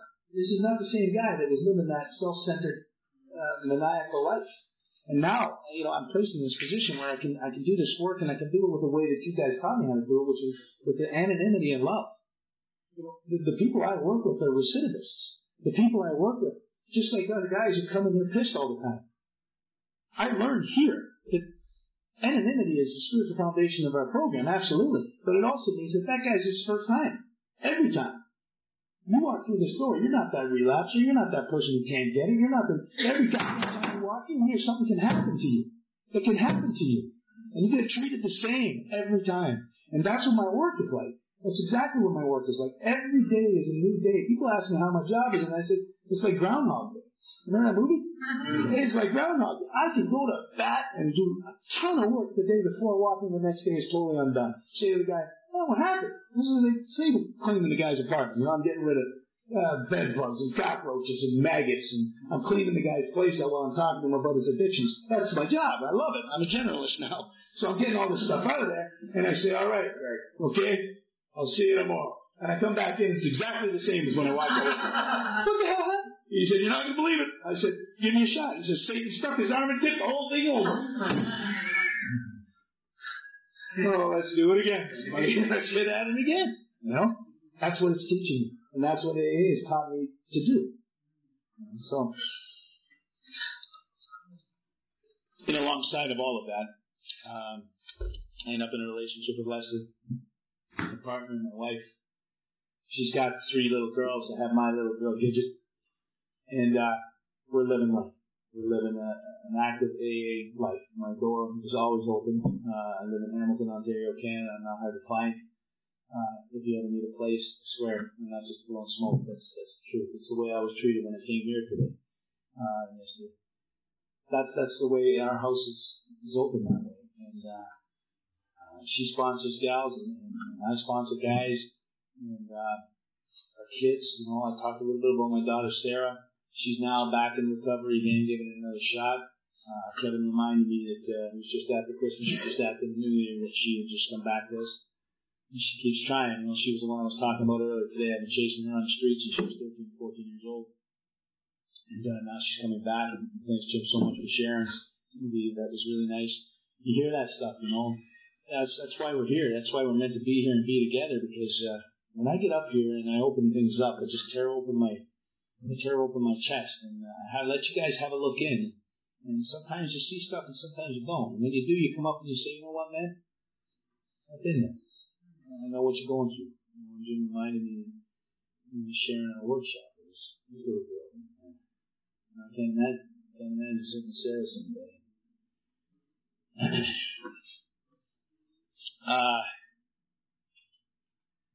My home group. Talk quickly about that, and then I'll shut up. Have I still got time? When people say nothing, that means no. 10 minutes. Got 10 minutes. Do I really got 10 minutes? Love it.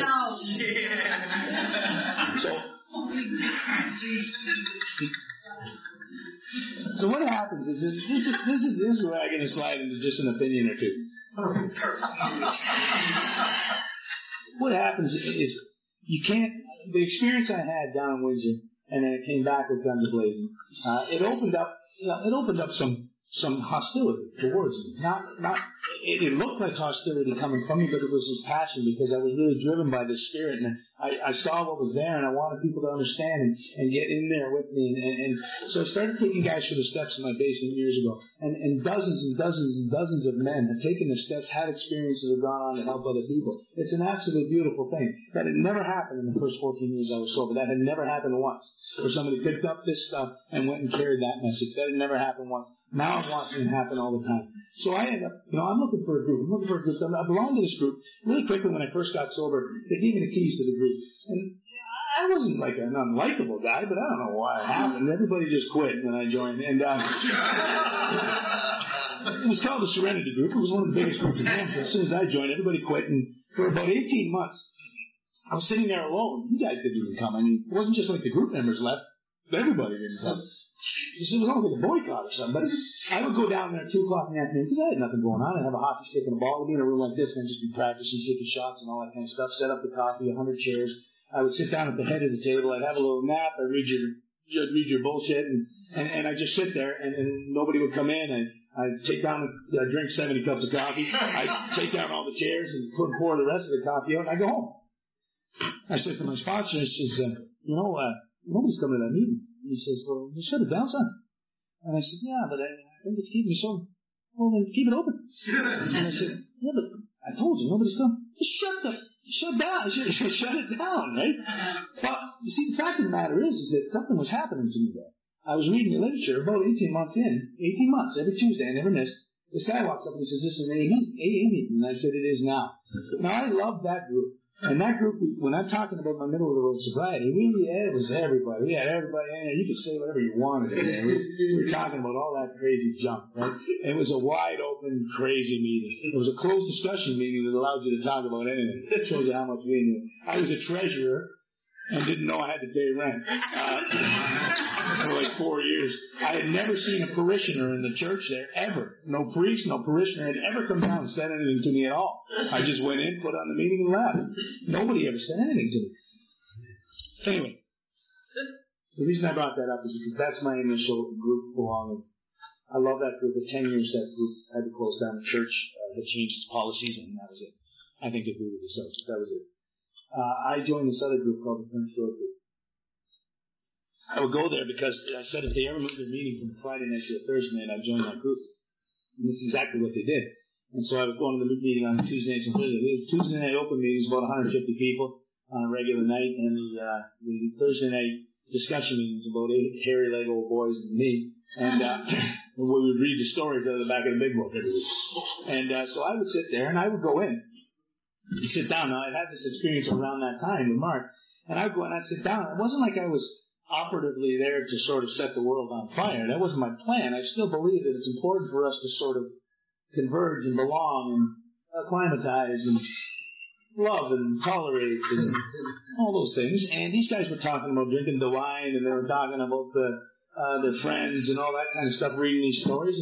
And 3 or 4 of us in the back of the room were just howling. We were having a good time. It's the same stuff every week. Every week. Same guys saying the same things every week. Nothing to do with AA. Everything to do with the stories in the back and drinking the wine. You know? And so one day I said, guys, that book in front of you there is a solution in there. I'm going to go in that room next week and we're going to just talk about the solution. And they said, what do you mean? I said, we're not going to talk about the problem. You're not allowed to bring your problems to this meeting anymore back then. And they let me do that. And I did it without any good conscience. I did it unconsciously. I just went and did it. The next week there was 6 or 8 people in that room, and there was 6 or 7 in that room. The next week there was 14 in that room, there was 2 in that one. The next week all of them guys had left. That wasn't my plan. It's just the end result. You will be offended by this message if it's not the message for you. And so we sat in that back room, and there were 60 people in a room this big.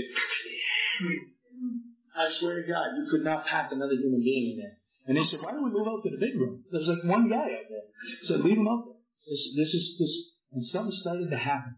And from our meeting table, this message started to get carried. It wasn't just in my basement anymore. It was at my meeting. I was able to assist in effecting a change at my home group. That we are not going to talk about middle of the road sobriety anymore. On a Thursday night here, we're going to talk about the truth. And I said, I went home and I created a format. And the format was nice. But it said in the format, it said, welcome to the Prince George Group. We're really glad you're here. Unfortunately, we really don't give a shit about anything that's happening to you or going wrong in your life. And if you dare to bring that up, I will throw you out.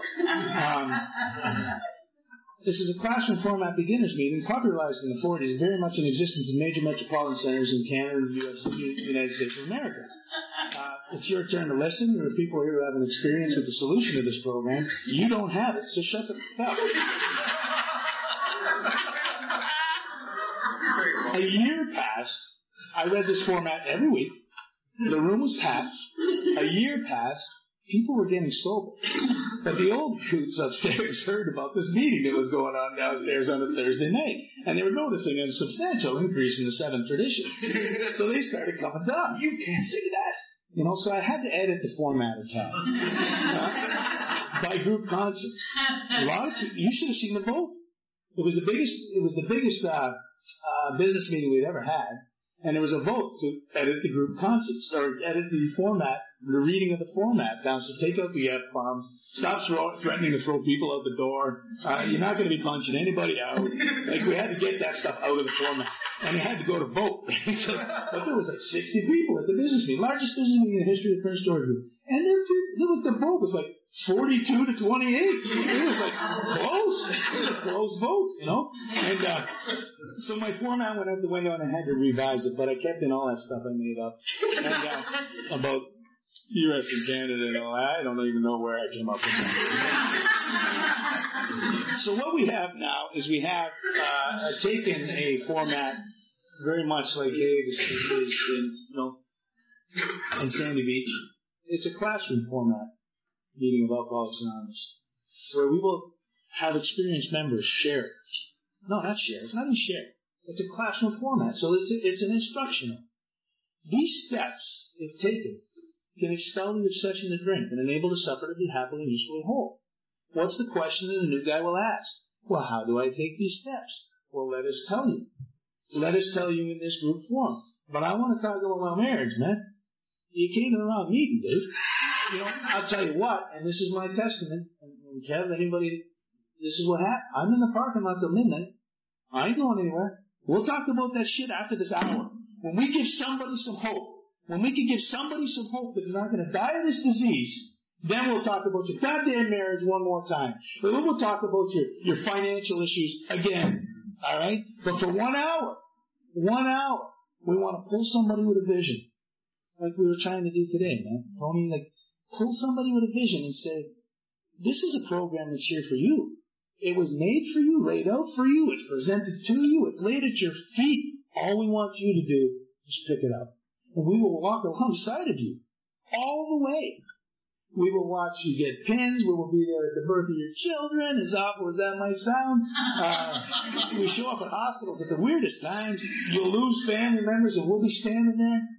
We lost a giant last week. Roly Fraser, last week.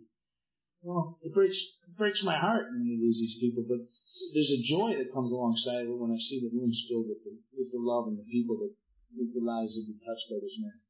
So, I can't, how can I not give everything I have to Alcoholics Anonymous when Alcoholics Anonymous is giving everything it has to me? How can I not?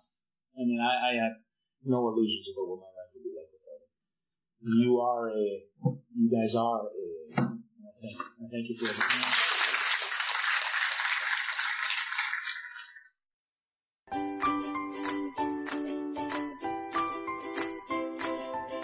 Thanks for listening. I hope you enjoyed the podcast. Sobercast is ad-free, and we'd like your help in order to keep it that way. So if you'd like to help us be self-supporting by pledging $1 or $2 a month, visit Sobercast.com and look for the donate links. Thank you very much.